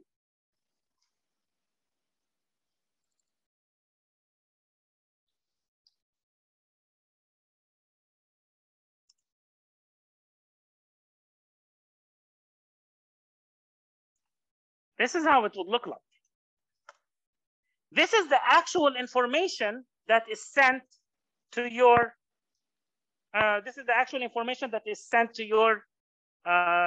basically computer, to your internet browser. That's what your internet browser sees. It reads it, it converts that information. So for example, you have here certain fields that are links. You have certain fields that are images. It would tell what image to include, where, and where to place it. It reconstructs it here.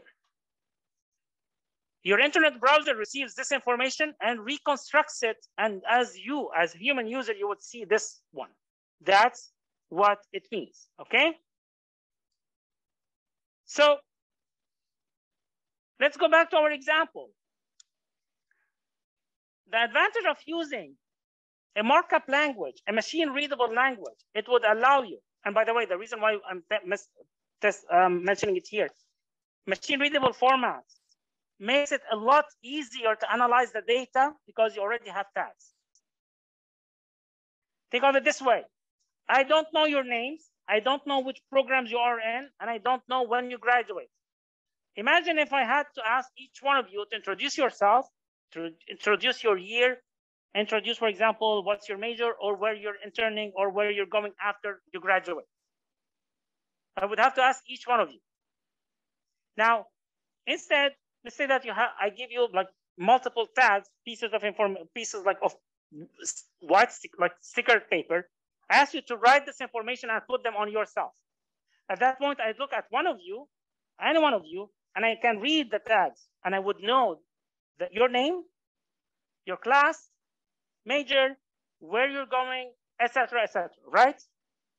This is what we mean by tags, HTML tags, the tag that would show that this is an image or this is a link. In XBRL, you have tags. The 5,000 that we saw earlier, the 5,000 has tags. What are those tags? What format are they using? Go ahead. Date, okay. What else? You have currency, right? Which fiscal year? Which account does it come from? Is it, for example, cash? Or is it from like petty cash or whatever? Where is it coming? Which account does it refer to? All these are different tags. In this case, the computer would read the amount, would automatically know that this is a 5,000, not 5. It would automatically understand the currency. This is US dollars, fiscal year 2021, etc., etc. So it has all this information built in. As far as the system is concerned, it would read the account as this. It's cash, cash equivalents, and short-term investments. That's not how we see it. That's how your software sees it. The presentation is how we see it. Could be in English. Cash and cash equivalents. Could be in French. Comptant et comptant équivalent. It doesn't matter. So you can have it in different languages. Okay? As you can see, the label is not changing. The label is what the software sees. The presentation is for us. It doesn't really matter. It can be in any language you want. You can add additional tags, like with you, where you want to go later on, etc. It can add like references, the standards, where it comes from. You can add also, like, for example, explain the calculations, how it is calculated. Additional information such as, for example, the currency, the fiscal year. And are there any formulas that are included? Okay? So all these things become XBRL. An XBRL value has all these tags attached. You don't have to explain each column. And for you to understand, all publicly traded companies in the US are required to publish their financial statements in XBRL as well. Any questions about that?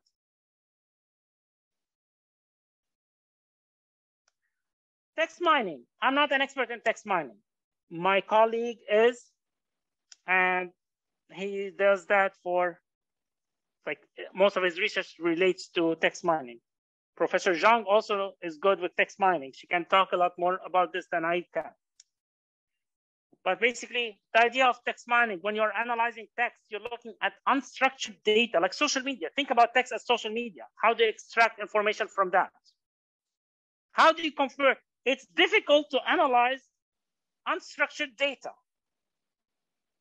The idea is that you want, for us to be able to analyze it, we want it cannot be like freestyle. It has to be structured in a way for us to understand or to make any meaningful, to extract any meaningful information from it. So you have to convert unstructured data to structured data.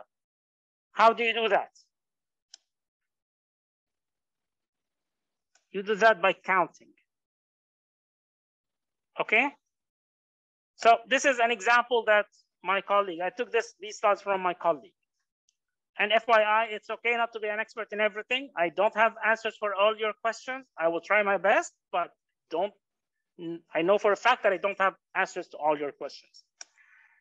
But when you talk about a movie, you talk about if you want to examine or evaluate what's the overall consensus regarding, or what's the overall feelings or sentiments regarding a specific movie, how do you do that?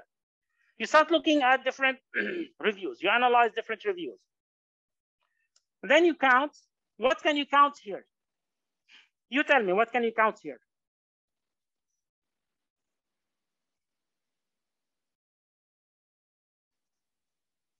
What can you count? Look at those ones. Sorry? Brilliant? You said brilliant? Okay. So basically, you want to calculate, basically, if you have any good, like positive words. You have like brilliant. You have good. And you also want to calculate what? To count what? Negatives, you're right. So basically, you also want to look at hate, at, that was not on me, that's on you. But basically, you have like negative words as well. On you, and it's not my fault. This time I didn't hit anyone. I'm happy. but you actually have like grades. Now, you also need to pay attention to what? To words like that. Not hate, it flips the meaning. Not great, if you say that this is not brilliant. It's not brilliant, it's not brilliant. That makes a difference. But in general, you start counting them. You have how many times do you have brilliant? So this is, again, a simplified example. Count how many brilliant, how many good, and then you kind of come up with a score to see. This is what we call sentiment analysis. That when you extract them is most of the time, I mean, there are software that does that. Professor Xiong here, she actually writes her own code in Python to extract this kind of information. We use that in financial statements. When, for example, you can examine the footnotes, you can examine MD&As, item 1A, etc. If we want to extract certain information to see if what, and like some of the analysis is related to press releases or conference calls. My colleague, for example, Kevin, he actually examined, he wanted to see CEOs and which CEOs are more truthful. Are they the ones that speak without stuttering or without the etc.? Or are they the ones that like speak? Who's lying more? Who's the lying CEOs? And run analysis on that, and you kind of would extract information. So if you listen, or if you listen to a conference call, and you have someone who's well prepared, so the idea could be like they are well prepared because they are lying, so they prepared well, or they are lying. This is why they are stuttering. They don't know what to answer. So it can go either way. You run your analysis to answer that question. Keep in mind, data analytics is all about answering specific questions. Data analytics is not about just running data like that. So you have a question and you're trying to answer it. That's how, why would you use something like this? You have total number of words. This is something that you can look at. Those number of sentences. You look at the, for example, the positive words. You can have different dictionaries. Sometimes you can develop your own dictionary. Instead of looking at just words, you can look at what we call like sentences, or like you can look at 3-4 words. So that, for example, if you want to see that very, okay, it's not bad, it's very bad. Or if, for example, it's not good. So you can look at all these things. Okay? Look at how the lexical diversity. Are they using different words? They are not, I mean, there are different types of analytics. This is not just one analysis. You just look at all these points. Okay? Any questions? By the way, if you want to just play around with something easy like that, look up regular expression. I'm happy also to share some slides with you on that. Regular expression. There's a free software that is called Notepad++. I think there's one on that it also works on MacBooks, but I know for a fact it works on Windows. By the way, MacBook users, don't worry, you're not out of luck. Professor Xiong will be sharing with you also another way that you can access remote machines that are offered by Rutgers Business School, which already have IDEA and UiPath, etc. and so on. So you're not going to fail that course because of that. At least not this course. At least not because of that. Let me put it this way. But so this is the way that when you look at regular expression in that software, there's an option where you can specify. For example, if you can look at any letter, like, you know, like how when you open Word, for instance, you can click Control F and search for a certain word. Instead of searching for a word, you search for a pattern of words. But for example, it would be, if you're looking for a social security number, what's the pattern that you would use?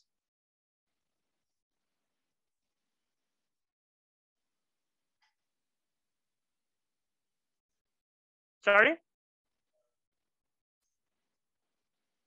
So it basically, it's a bunch of numbers. If you're looking at credit card pattern, they also have a specific pattern. If you want to specifically look for Visa credit cards, they all start with 4. So the first letter has to be 4. The first number has to be 4. The remaining ones, it has usually a certain number. You can look at the certain number depending on the credit cards, etc. Phone numbers, same thing. Email addresses. To locate an email address, what does it have to do for fact? End with? Not necessarily. It can end with .com, .gov, .edu, right?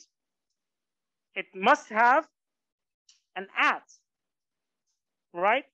It can have words or letters before that. It must have at least one letter before that. It can have certain ones that would allow, it can have dots, it can have dashes, etc. So you would have to kind of play around with it. I can provide you with additional information if you're interested in that. I didn't include it here because I did not want to overwhelm you, but you can actually do all that. Okay?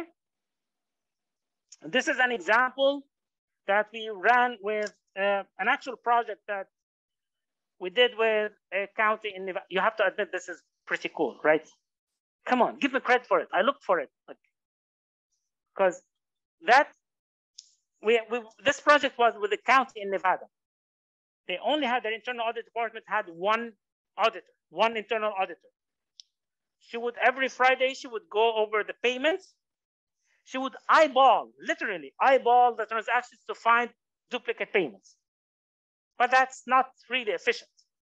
She was overwhelmed. She had to do all the tasks, all the other internal audit functions. So she was overwhelmed, and they reached out to us, and we kind of came up with this method. We created an exceptional exception method for them using various criteria.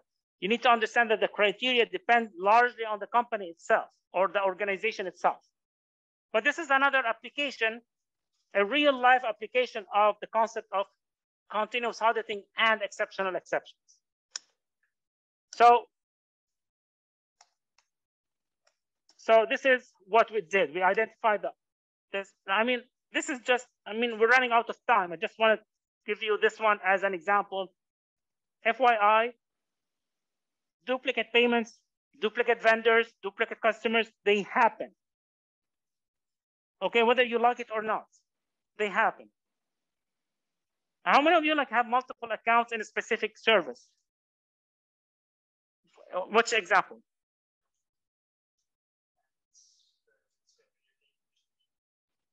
Okay.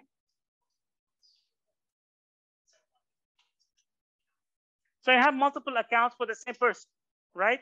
Now, in certain cases, like in academic journals, when we submit, we use the same editorial system to submit journals, but to submit articles to journals.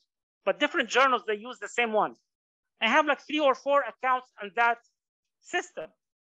Not by me. I didn't create them. They created it for me.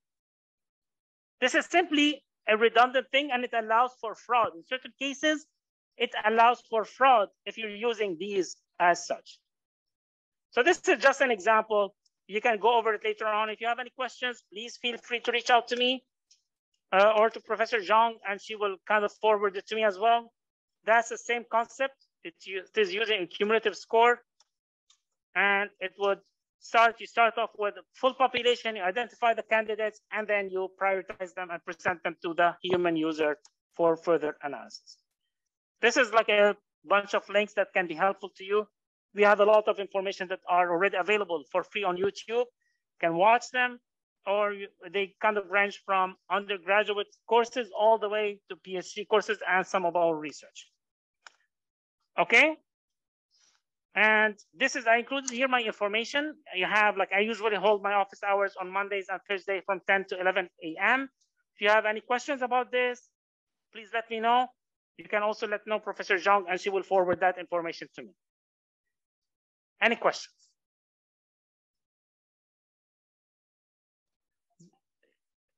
That will be an extra $5. Yes, I will send them to Fangbing after class today. Any other questions? Thank you so much for coming today. And I hope that you enjoyed it. And thank you for not snoring. Even if you fell asleep, you did not snore. So that I appreciate that. And I wanted to thank you. Thank you so much. Anyone who wants candy?